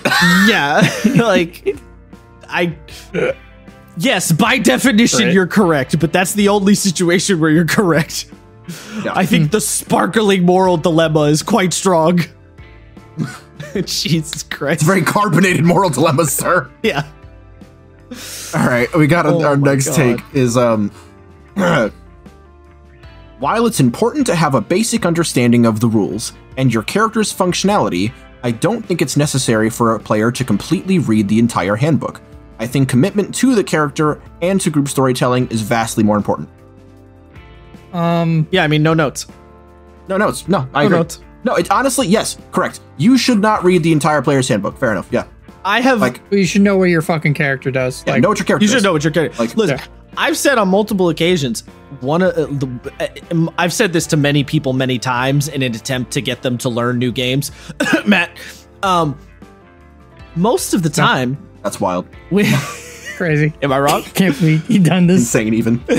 Most of the time, you don't need to read the entire rule book of a tabletop game for a multitude of reasons. There's many pages you can skip over, right? The classic example I give, if you're playing D&D and you're like, well, I want to play a dwarf fighter. Okay, cool. You don't need to read any of the races but dwarf. the entire back of that book completely irrelevant to you. And you don't need to read any of the classes but fighter, right? You've made that decision. So, okay, read dwarf and read fighter. You're fine. But even before that, if you're a player, you only need to read, in terms of the player's handbook, you want to read basically, and for character creation purposes, up to chapter 6. And then the playing the game segment is only 20-ish pages, which is not that hard. And you don't really need to read all of the rules of the magic stuff, especially if you're not playing a caster. And you don't need to read the entire equipment table, obviously. So, you don't need to read everything. Most of the time, you don't need to read everything. And then in a lot of other games, the book is cut in half between GM section and player section. If you're not running the game, you don't got to read the GM section. So, it's pretty, you often have to read a lot less than you think you do. Don't look at the page count number and go, oh no, because that page count number is often not indicative of how much you actually need to absorb in any one given time before the campaign starts. Also, as you're playing in a campaign, you are going to, what's the word? You're gonna look back at the rule book as you're playing the game, and you're gonna double check rules, and you're gonna learn rules as you play. Tabletop books are not, they're not novels, they're reference books, right? They're encyclopedias. So you're supposed to treat them as such, where you kind of look through them, and then whenever you need to look for something specific, you go back and you look at it. That's why the organization of a tabletop rule book is very important, so you can jump back to specific sections when you need to. So no notes. No notes. I know. W's. This is a madam. Congratulations, madam. Your take is a W. Strong W. And also, I don't think a hot take either. Maybe some people think it's a hot take, but no. No, I don't think it's a hot take, but it's a good one. And yes, honestly, if you're a player who's not as great at learning the rules, but you're emotionally committed to the game, I will take that. Honestly, I think most people will, genuinely. Someone who shows up to session every week, is excited, they're interactive, they're coming up with ideas. I want that player way more than the person who knows how to power game their min-maxing Muchian. Straight up. Granted, I will say, if I have to explain to you how Magic Missile works for the 10th time in a row, I am going to get a little exhausted at a certain point. Yeah, correct. Yeah. Happy mediums. Yeah. All right. Up next. Please give me the one I want. He's so close. Yes. Ah. He's fishing. So I don't know what the fuck. Matt, I think this one's for you. No. Oh. Because I don't know what this means. Yeah, that's the name of the Shadow Monk. God fucking all right, sir. Yeah. You are out of pocket. I'm not even going to justify this with W's or not. Yeah, no. Just for those listening, it just says, "Hey, you did nothing wrong." If you're confused about that statement, Matt, explain it. I don't even totally remember. Yeah, my buddy Chris's Shadow Monk character was the Jackal Man named Hey You. Yeah, and apparently, he did nothing wrong because cannibalism. Explain what he did that is supposedly nothing wrong, though, Ben. Oh, I don't know. Actually, wait, hold on. No, he did do something wrong. Hold on. Wait. Because isn't this referring to the Yuan Tea jerky? Isn't that this is what? Yeah. This character fed people other people. That's right. That's fucking wrong. There's no universe where that's not morally fucked. You psychopath. That's right. Jesus. That's right. I forgot about that. Yeah. Yes. No, you took people and you didn't if you're like, you want some Yuan Tea jerky? You completely did it without their not you. Royal your character did this without their consent. Yeah. You are in the wrong. Yeah. You are out of pocket. I think my favorite was one time he gave a piece to an actual Yuan-Ti. Oh my god. See. Oh my. Now that is actually What the fuck, that's dude? that's definition cannibalism. Also, this is not a hot take. Wrong. This isn't even a take, sir. This is a joke about your own game. Fuck out of here. Oh my Insane. God. All right, next take. So goofy. Monks aren't weak. People just have trouble understanding that monks are 17 passives and reaction abilities in a trench coat. They're incredibly versatile. They make for incredible flex role fillers at any party. Also, Kensei should be allowed to take big weapons like halberds and great axes for monk weapons. Give me my Kung Fu movie weapons, masters, damn it. No notes. This is correct. This is a W take. This is correct. It's not even really a hot take. I don't know if it's a total W, because I don't to say monks aren't weak, I think is a little not like they are kind of weak just by the nature of they struggle in a lot of regards, and it doesn't feel like they totally fill a niche properly. Like, I have a hard time identifying what monk's 100% like intended role in the game is. So the person said it here, right? They're sort of the martial equivalent of a jack of all trades. They deal damage like they have attack numbers equivalent to fighters. They can tank because they have ridiculously high ACs if you you build them out correctly. Ridiculously high AC though. An armored defense. I mean, they can in natural stats they can max out at 20. That's not ridiculously high. And also is hard. At level like 4 or sorry, level 6? That's pretty high. That's pretty hard and unlikely. They don't tend to have ridiculously high AC. They actually tend to have pretty fucking average pity AC. No, most people nowadays, because most people play monks dex, with the high dex. Yeah, you can easily get your AC to 20. A lot. Or at least 19. Think easily. I think most of them end up in the 17, 16 area. That's still pretty solid. It's for not a low terrible, level but it's not like god tier amazing or anything. The fighter. I mean, so for the equivalent, rogues get like a 15 to 17. Yeah, but rogues aren't. And that really depends on what armor they take. Huh? Rogues aren't supposed to be like the target so much. No, but for a character that has the same health equivalence as a rogue, which is D8, their AC is much higher in comparison. I mean, it's higher. I don't know if I'd say much higher necessarily. It depends, but I just don't think they're just not super. Like, they are kind of weak. I think that's just a statement. That's true. Like, I think they're just factually kind of weak in comparison. I think the things that they're good at, other people can just do better in a lot of regards. Like, it's one of those things where it's like, you're not like, this character isn't necessarily bad, but other characters are better. It's kind of that fighting game problem of like, why does everyone hate this character and say they're low tier? It's like, well, because all the stuff they do, somebody else does, and then some. So it's like, that's kind of where I'm looking at with the monk thing. But do people sort of misuse them? That's probably true. And would I like Kensei's to use halberds? Yes, I would like Kensei's to use halberds. That'd be fun. Honestly, I guess I'll give him the W for that last chunk. All right. I mean, I gave it a dub, Matt. Yeah, same. I agree.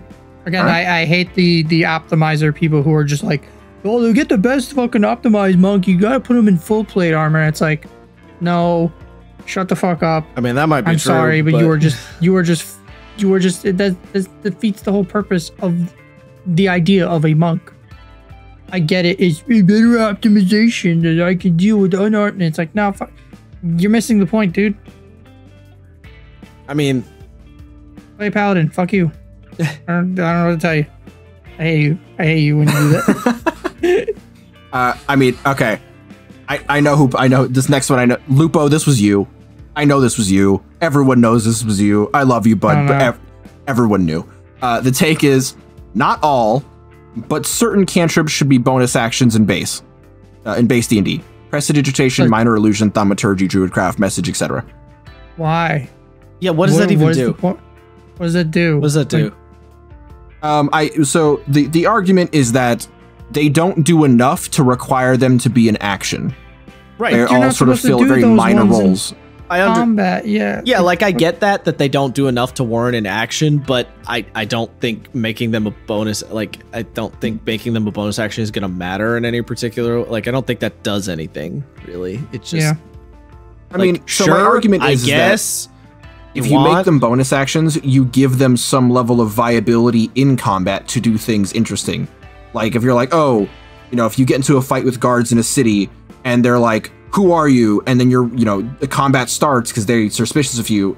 And the wizard goes, oh, we're, official, like, knights of the realm or whatever, and uses prestidigitation to make a badge to trick them. That could get you out of combat.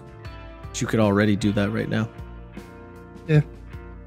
You could, but the idea would be like, if it doesn't work, I can cast mage armor and then use a cantrip. There's also that. It's the cast a spell, then use a cantrip.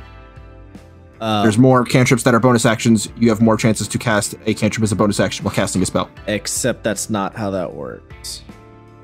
Yeah, it is. If you cast a spell of first level or higher, the only other spells you can cast on your turn are cantrips with an action variant with the requirement of bonus action. No. That's exactly how that works. It's not. Yes. It's the opposite. It's if you use your bonus action, you can only cast cantrips that require an action to cast. So like that's why most people are like, I cast Misty Step on my turn, and then I use my turn to cast Firebolt. Yeah, it's literally the opposite. It's the spell has to be a bonus action, and then the action has to be a cantrip. An action. Yeah, it has to be. Which an is action why most cantrip. of the time it's Firebolt, Ray of Frost, Ice Knife. So like if you cast Eldritch Blast, you can do Healing Word. You can't do Healing Word and then Guiding Bolt. You have to do Healing Word and then Searing Flame, for example. Mm-hmm. So, yeah, and then actually, yeah, that's the other thing. I'm pretty sure rules is written if you cast Prestidigitation as a bonus action, you couldn't cast Mage Armor. Pretty sure it wouldn't. You literally can't. Well, no, because it's the bonus action thing, even if it's a cantrip. So then I think it.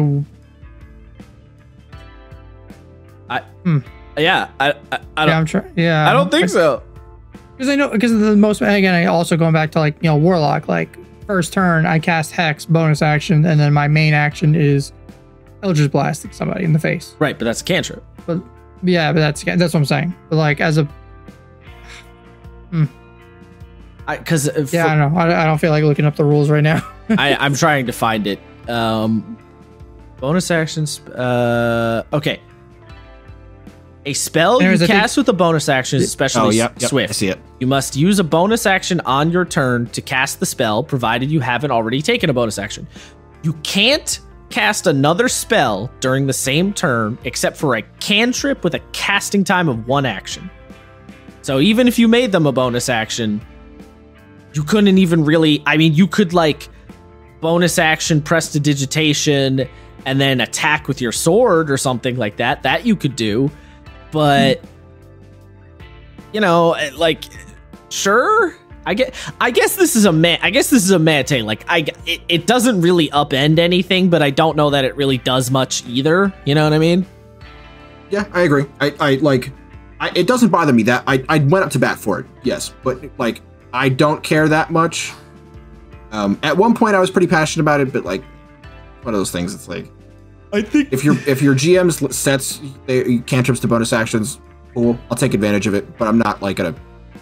I don't think you can have all cantrips be bonus actions because you get into some real murky water with that one. Yeah, I think we literally had that for a while. I know we did, and I think the only reason we didn't run into problems is probably because we didn't know how the other spellcasting rules and stuff worked, so we probably just didn't realize we were messing up.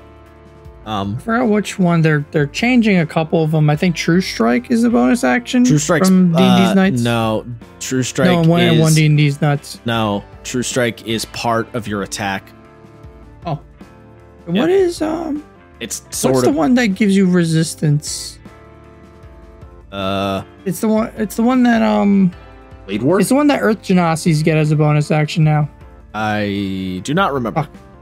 Blade I Ward, don't I believe. remember. I don't think it's Blade Ward. Blade Ward, that was, yeah. Is it Blade Ward? I think they're changing Blade Ward to a bonus action generally now. For 1D not. I could be Maybe? wrong, but I thought I remembered. I think I was mixing that up with True Strike. No, yeah, Blade Ward. Extend your hand and trace a sigil in the air. Until the end of your next turn, you have resistance against bludgeoning, piercing, and slashing. Okay, yeah. Yeah, I don't know if they're changing that to a bonus though, but again, I think in the play test they were playing around with it. I don't know if it stuck. Again, though, it's like you still have the other restrictions, so we'll see where that goes, I guess. I mean, personally, I think Blade Ward should be a reaction. It feels like it should be. If you, it's just because it's right. It is a weaker version of Shield. You know, you're still taking the damage, but you're not taking as much damage. Right. That makes perfect sense to me. The only problem is Blade Ward's a cantrip, though, right? Yeah. So you get it constantly. Yeah, so you could just do it permanently forever. It's the only problem. Yeah, but that's one of those things where it's like yes, you can do it forever, but or maybe just give it resistance for the attack. For one attack. Yeah, for like the next incoming attack. I think that's fair. Make it a reaction, make it only one attack. Yeah. I mean, you could. Yeah. You're still in the scenario though where the person's just going to use Blade Ward every single turn, no matter what. Well, every turn they're being hit by that particular. Remember, it's only bludgeoning, slashing, and piercing. So any elemental shit, they're still getting wrecked. Right. I get that. I don't. Yeah. I mean, maybe. I just wonder, like.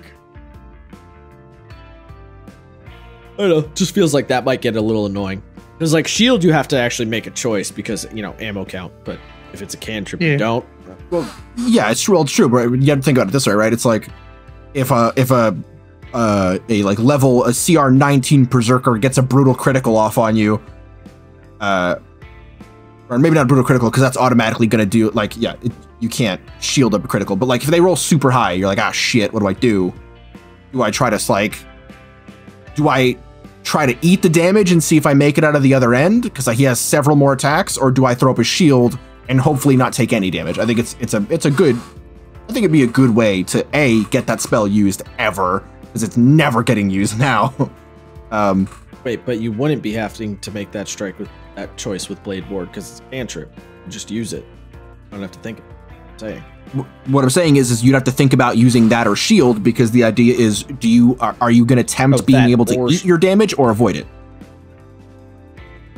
I mean, I personally would have used that a lot as Django. Like I would have definitely had to play that game. Why would you ever eat the damage if you know that shield is going to protect you? Shield lasts for the whole turn. Because you didn't always tell us what we rolled. So I'd be being like, well, I don't know if it would save me. You have to make the gamble. Oh, I mean, if you don't know, yeah, that's where you get into that weird thing of, is the GM supposed to tell? I told you guys, but I don't know if the GM is supposed to or not, to be honest. I believe it's a discretionary thing. I don't know. But motherfucker, I told you guys every time you asked. What are you on about? Well, when we asked.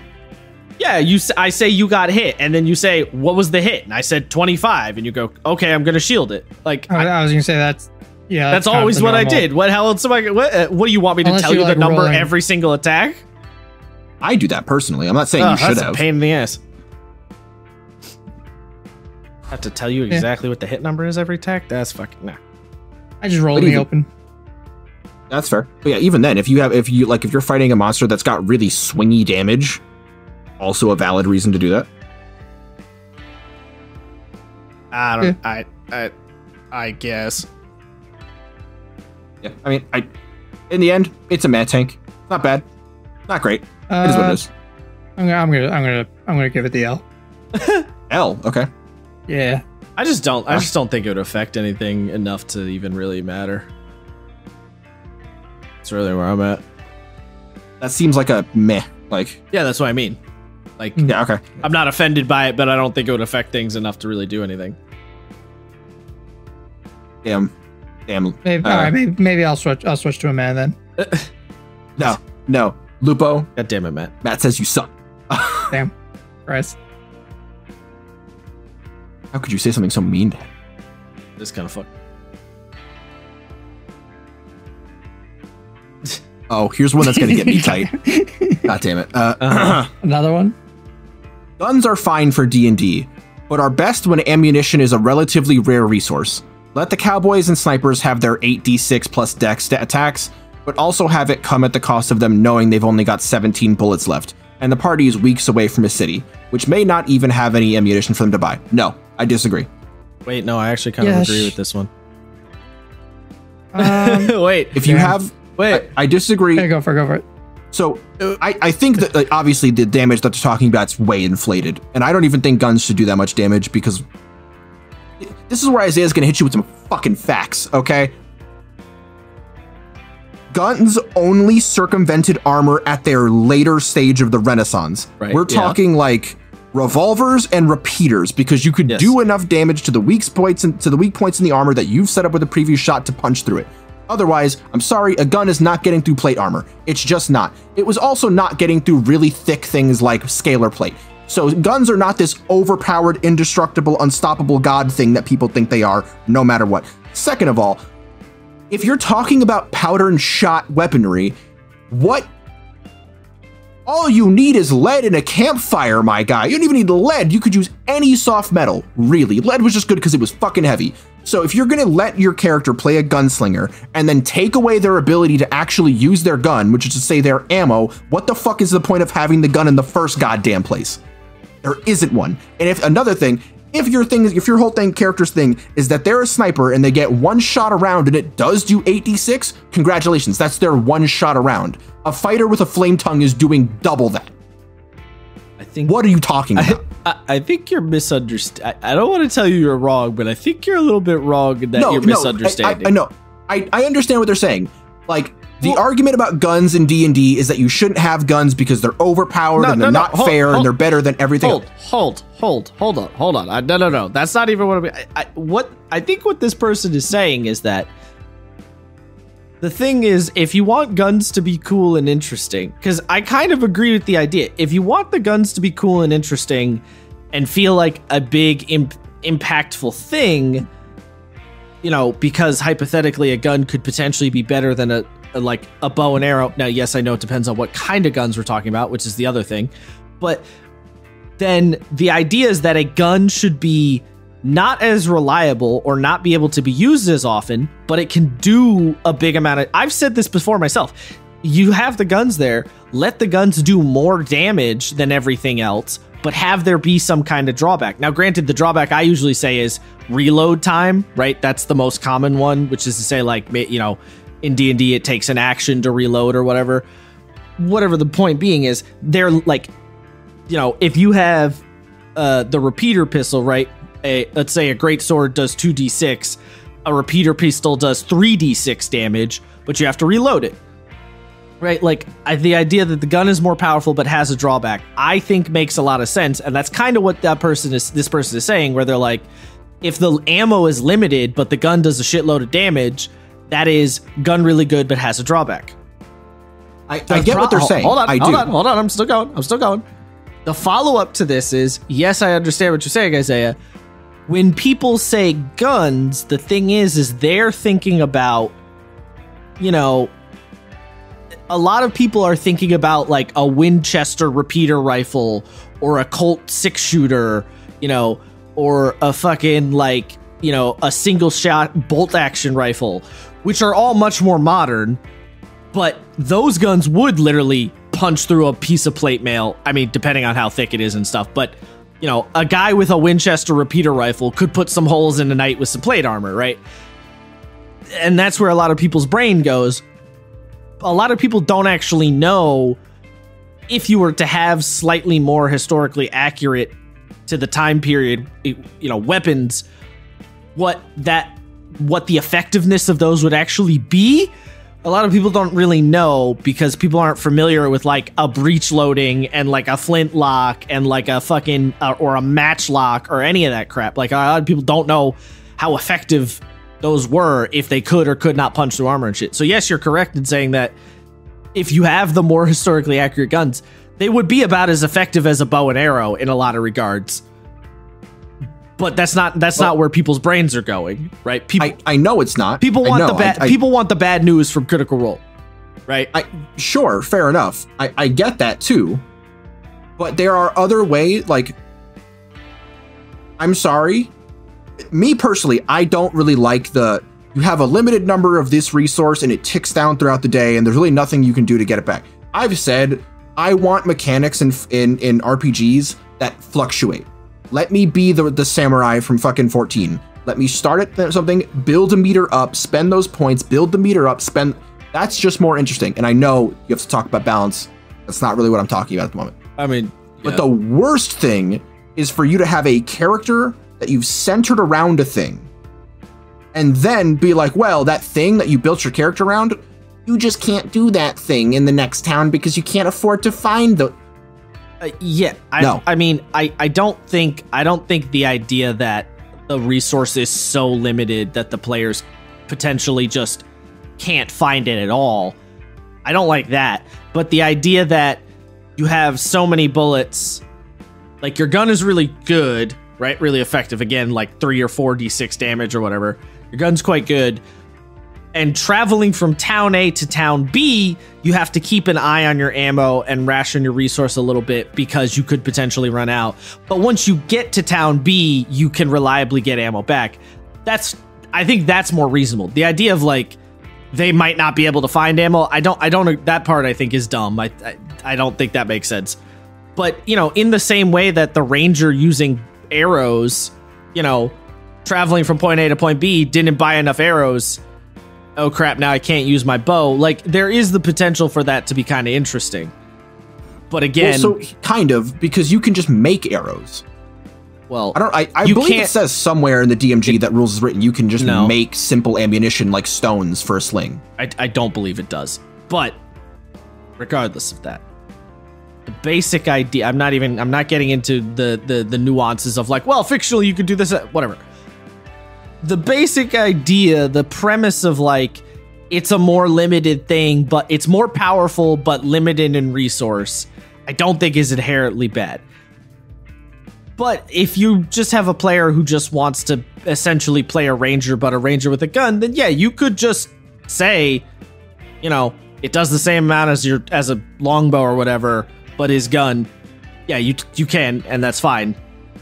And you could just let that rock.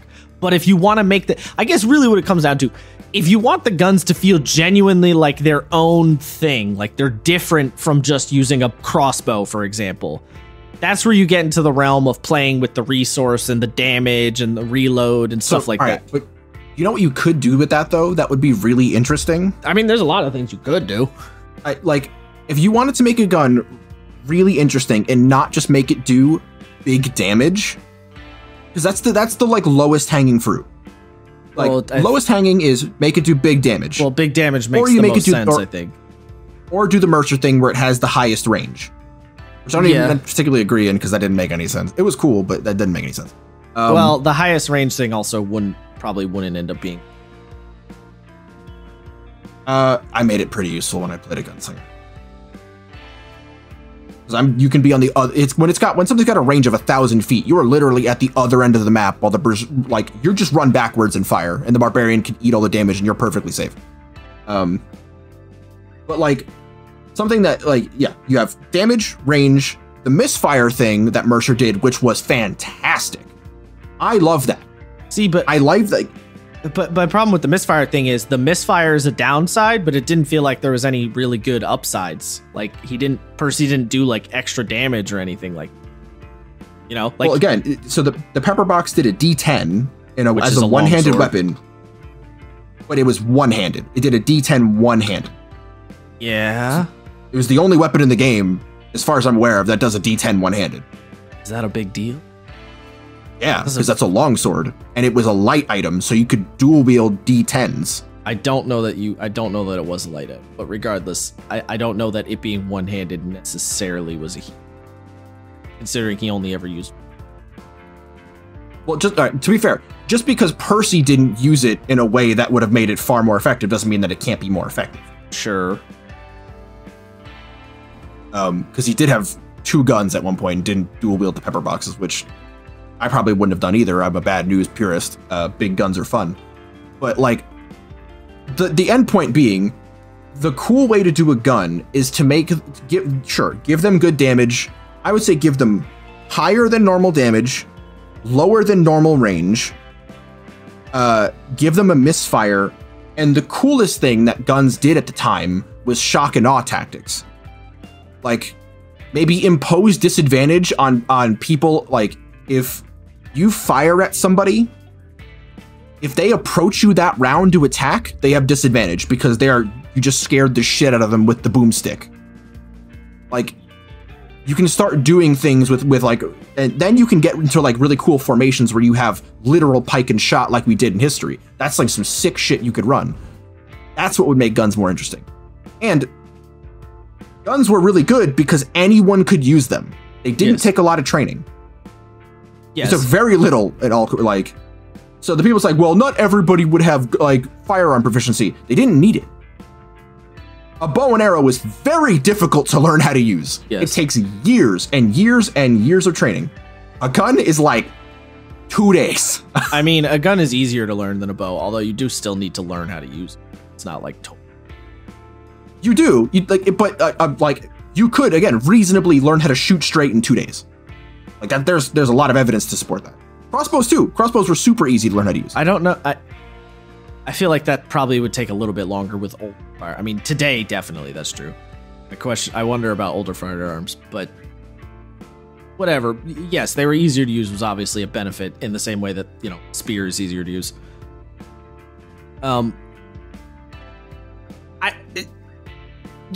Sure. That's another way you could do it. I think the thing is like there's lots of ways to do it, you know? Like there's lots of ways to come at the guns thing.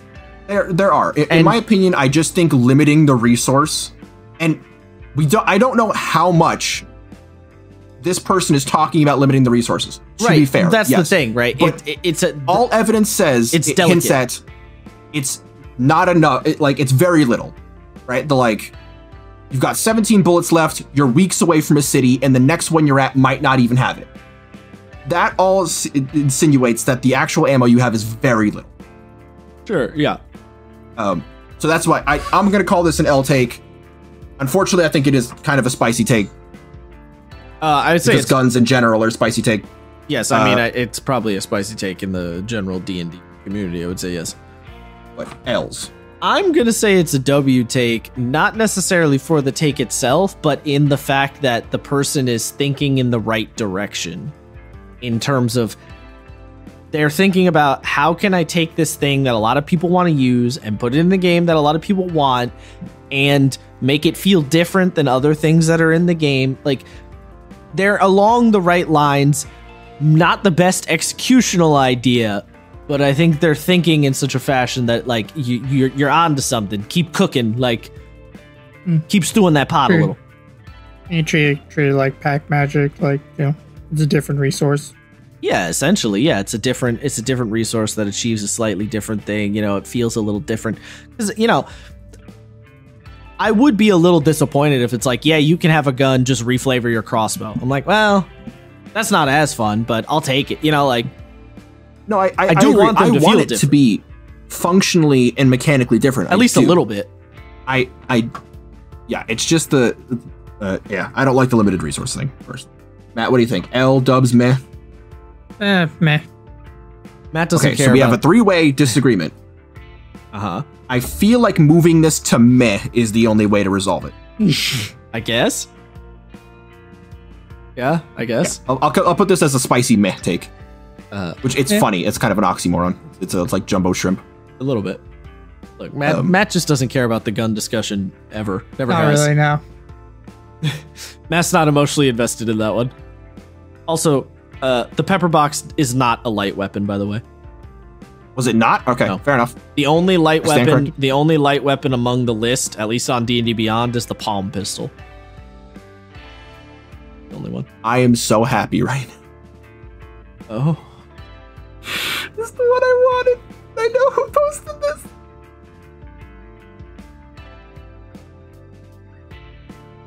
Oh Jesus. God. Yeah, so bro, what too many casters. Sorcerer, wizard, druid, cleric, bard, paladin, warlock, ranger, and artificer. Subclasses like Arcane Trickster and Eldritch Knight giving strictly martial classes a magic option feels like an incentive that Wizards of the Coast is pushing. It seems that Barbarians are the only pure martial caster class that doesn't use slots for magic, but rather once daily abilities with descriptions of a spell.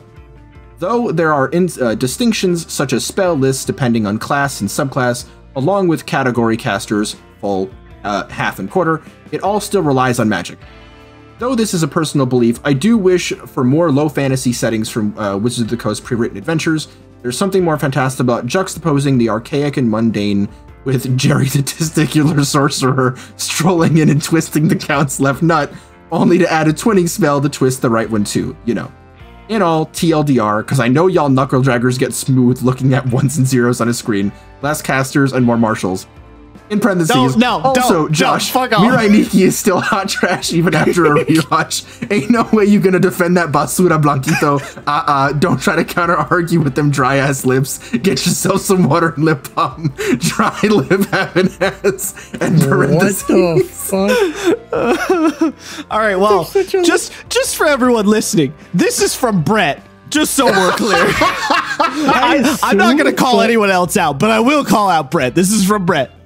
Motherfucker. This is from Brett. I know it's from Brett. I asked him. We know it's from Brett from that last parentheses bit. Also, did my mans go back and recently rewatch Mirai Nikki? What the fuck? I guess he did. He must have. Yeah. That's okay, Josh. I'm with you. I like Mirai Nikki. Also, I do have chapstick. Fuck off. Why he coming after my lips like that? Goddamn. What the shit? I actually don't know if I agree or disagree with this take, to be honest. It's kind of hard to think about it with that asterisk. It is funny with the... Can I just... I know this is sort of going against the rules of these being anonymous. I'm really surprised that this is coming from Brett. Yes, correct. I think this is fascinating. Yeah. I'm shocked to realize, because when I was first reading it, I didn't think it was Brett, and then I saw the bit at the bottom, and I was like, oh, well, now I know who this is. I'm really... Brett, I don't know, slap yourself in here if you want to defend yourself, but, like, I'm actually just quite shocked this is coming from him. But, like, I kind of agree, I think. I generally do as well. agree. I think the disparity between casters and non-casters, yes, that is true. That is imbalanced for sure. I am slightly confused about the statement, giving strictly martial classes a magic option feels like an incentive WotC is pushing. Not sure what he means by that. I don't know if their incentive was supposed to be a different word or something. So, like... Yeah, it's a personal... I mean, here's the thing. I don't think you're gonna get low fantasy stuff from WotC. I just don't think that's gonna happen, unfortunately. So you might have to kind of give up on that dream a little bit. But yes, I do think magic is sort of... It is, I think, handed out a little too much. It's just like, here's a piece of candy. Here's another piece of candy. Would you like some candy? Like, yeah, it does get passed around a lot.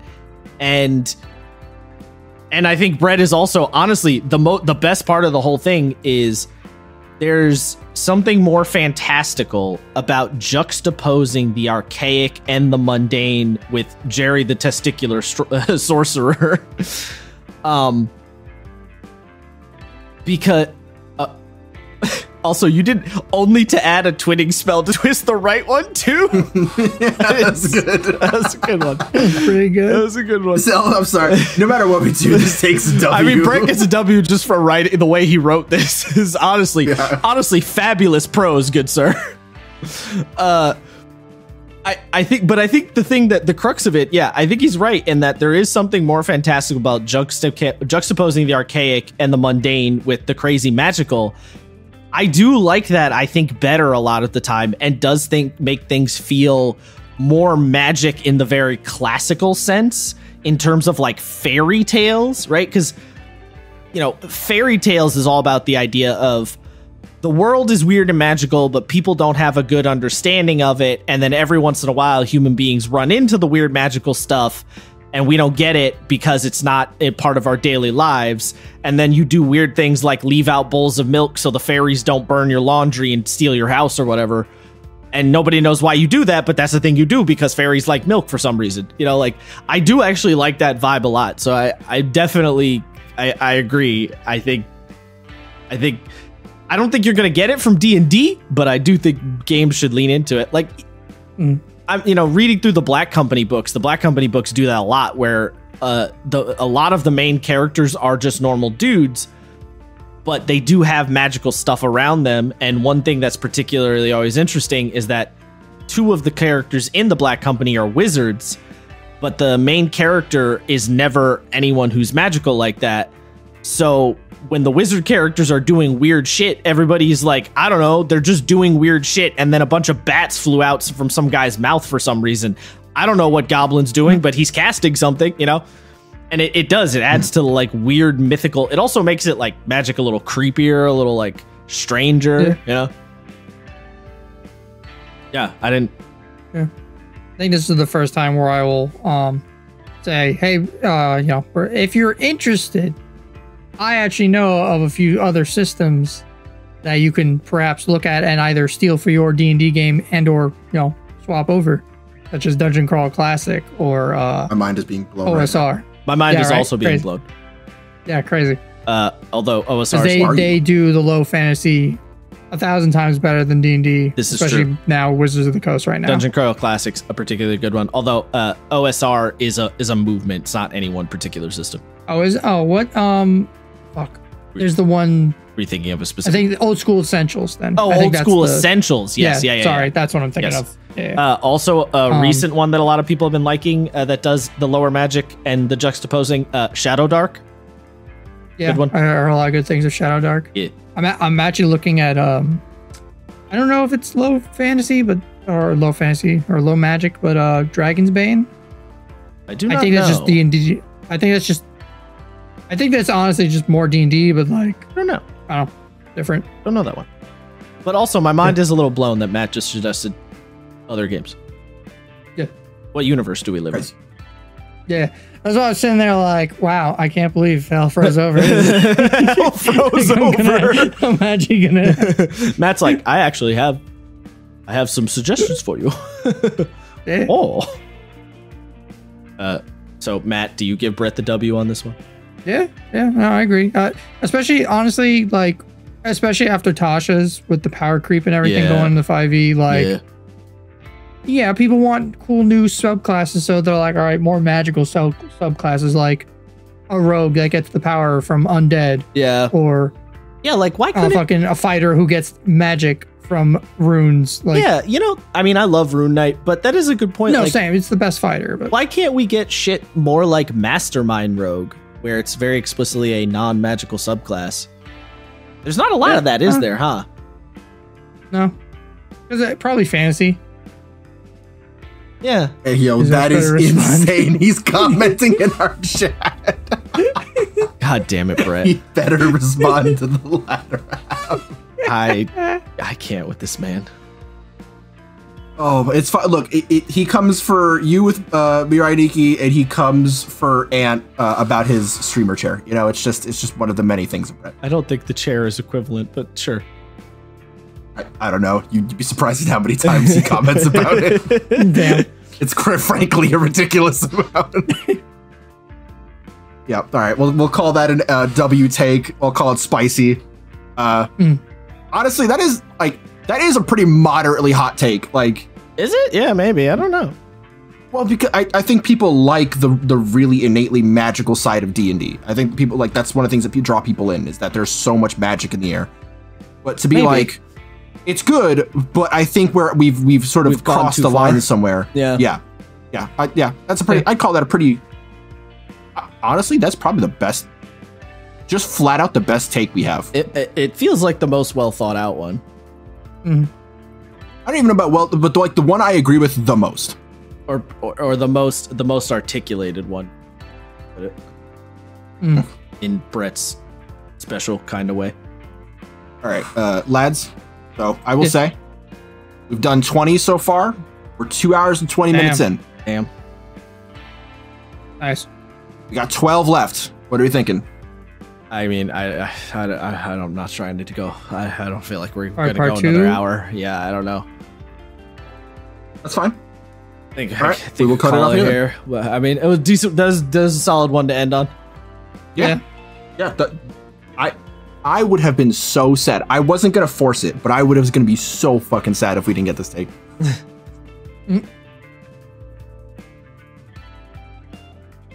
All right. So what was our final countdown verdicts? Final count. We have 1, 2, 3, 4, 5, 6, 7 W takes, 4 of Okay. which were spicy. We have, let's see, 6 meh takes, 1 of which were spicy, and 2 straight up L takes, only 1 of which was spicy. I'm almost a little disappointed. I didn't get Yeah. as mad as I felt like I was gonna. there are others in here that would have got you mad for sure. Yeah. All right. Maybe we lucked out. Maybe. Didn't get the ones that were coming for me in particular. We did get the one that came for Isaiah in particular. Yes, they did. They did. Yeah. The gun one. Uh-huh. The gun one, yes. Yeah. It's funny. I read that one. I'm like, this is gonna tilt the shit out of me. Bet money on it, and I was right. It did tilt the dog shit out of me.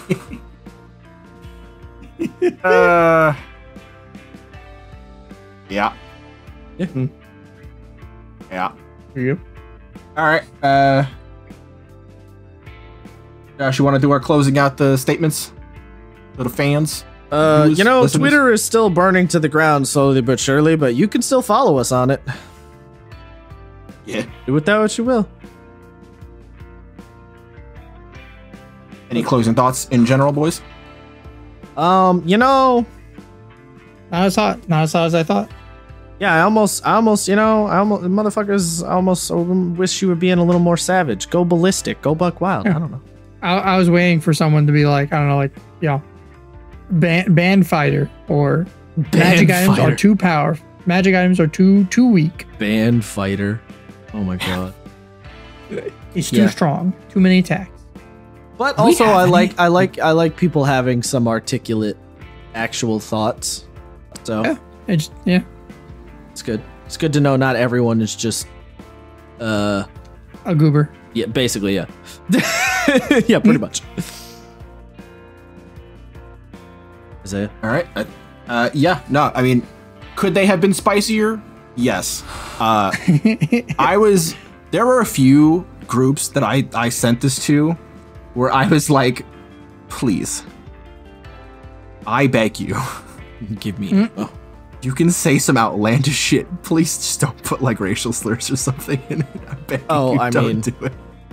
And I was very happy that they acquiesced to my request. Yeah. Because it could have it would have required a lot of editing on my part. I just didn't want to do. That's fair. That's fair. I'm very thankful that I didn't have to smash my head into a wall. Oh, my bad. We had correction. We had 8 takes for meh, 2 of which were for hot, because the guns one we dropped in meh. Oh, yeah. True. Yeah. All right. I think that's about it. We'll probably do a part 2 of this, like a quick, maybe half session in the next couple weeks. Probably not next week, but yeah. Okay. I'll do this again someday. All right, y'all. That's been us. We'll see you. Die forever. Peace. Die forever. Die forever. Stop. You violated the law.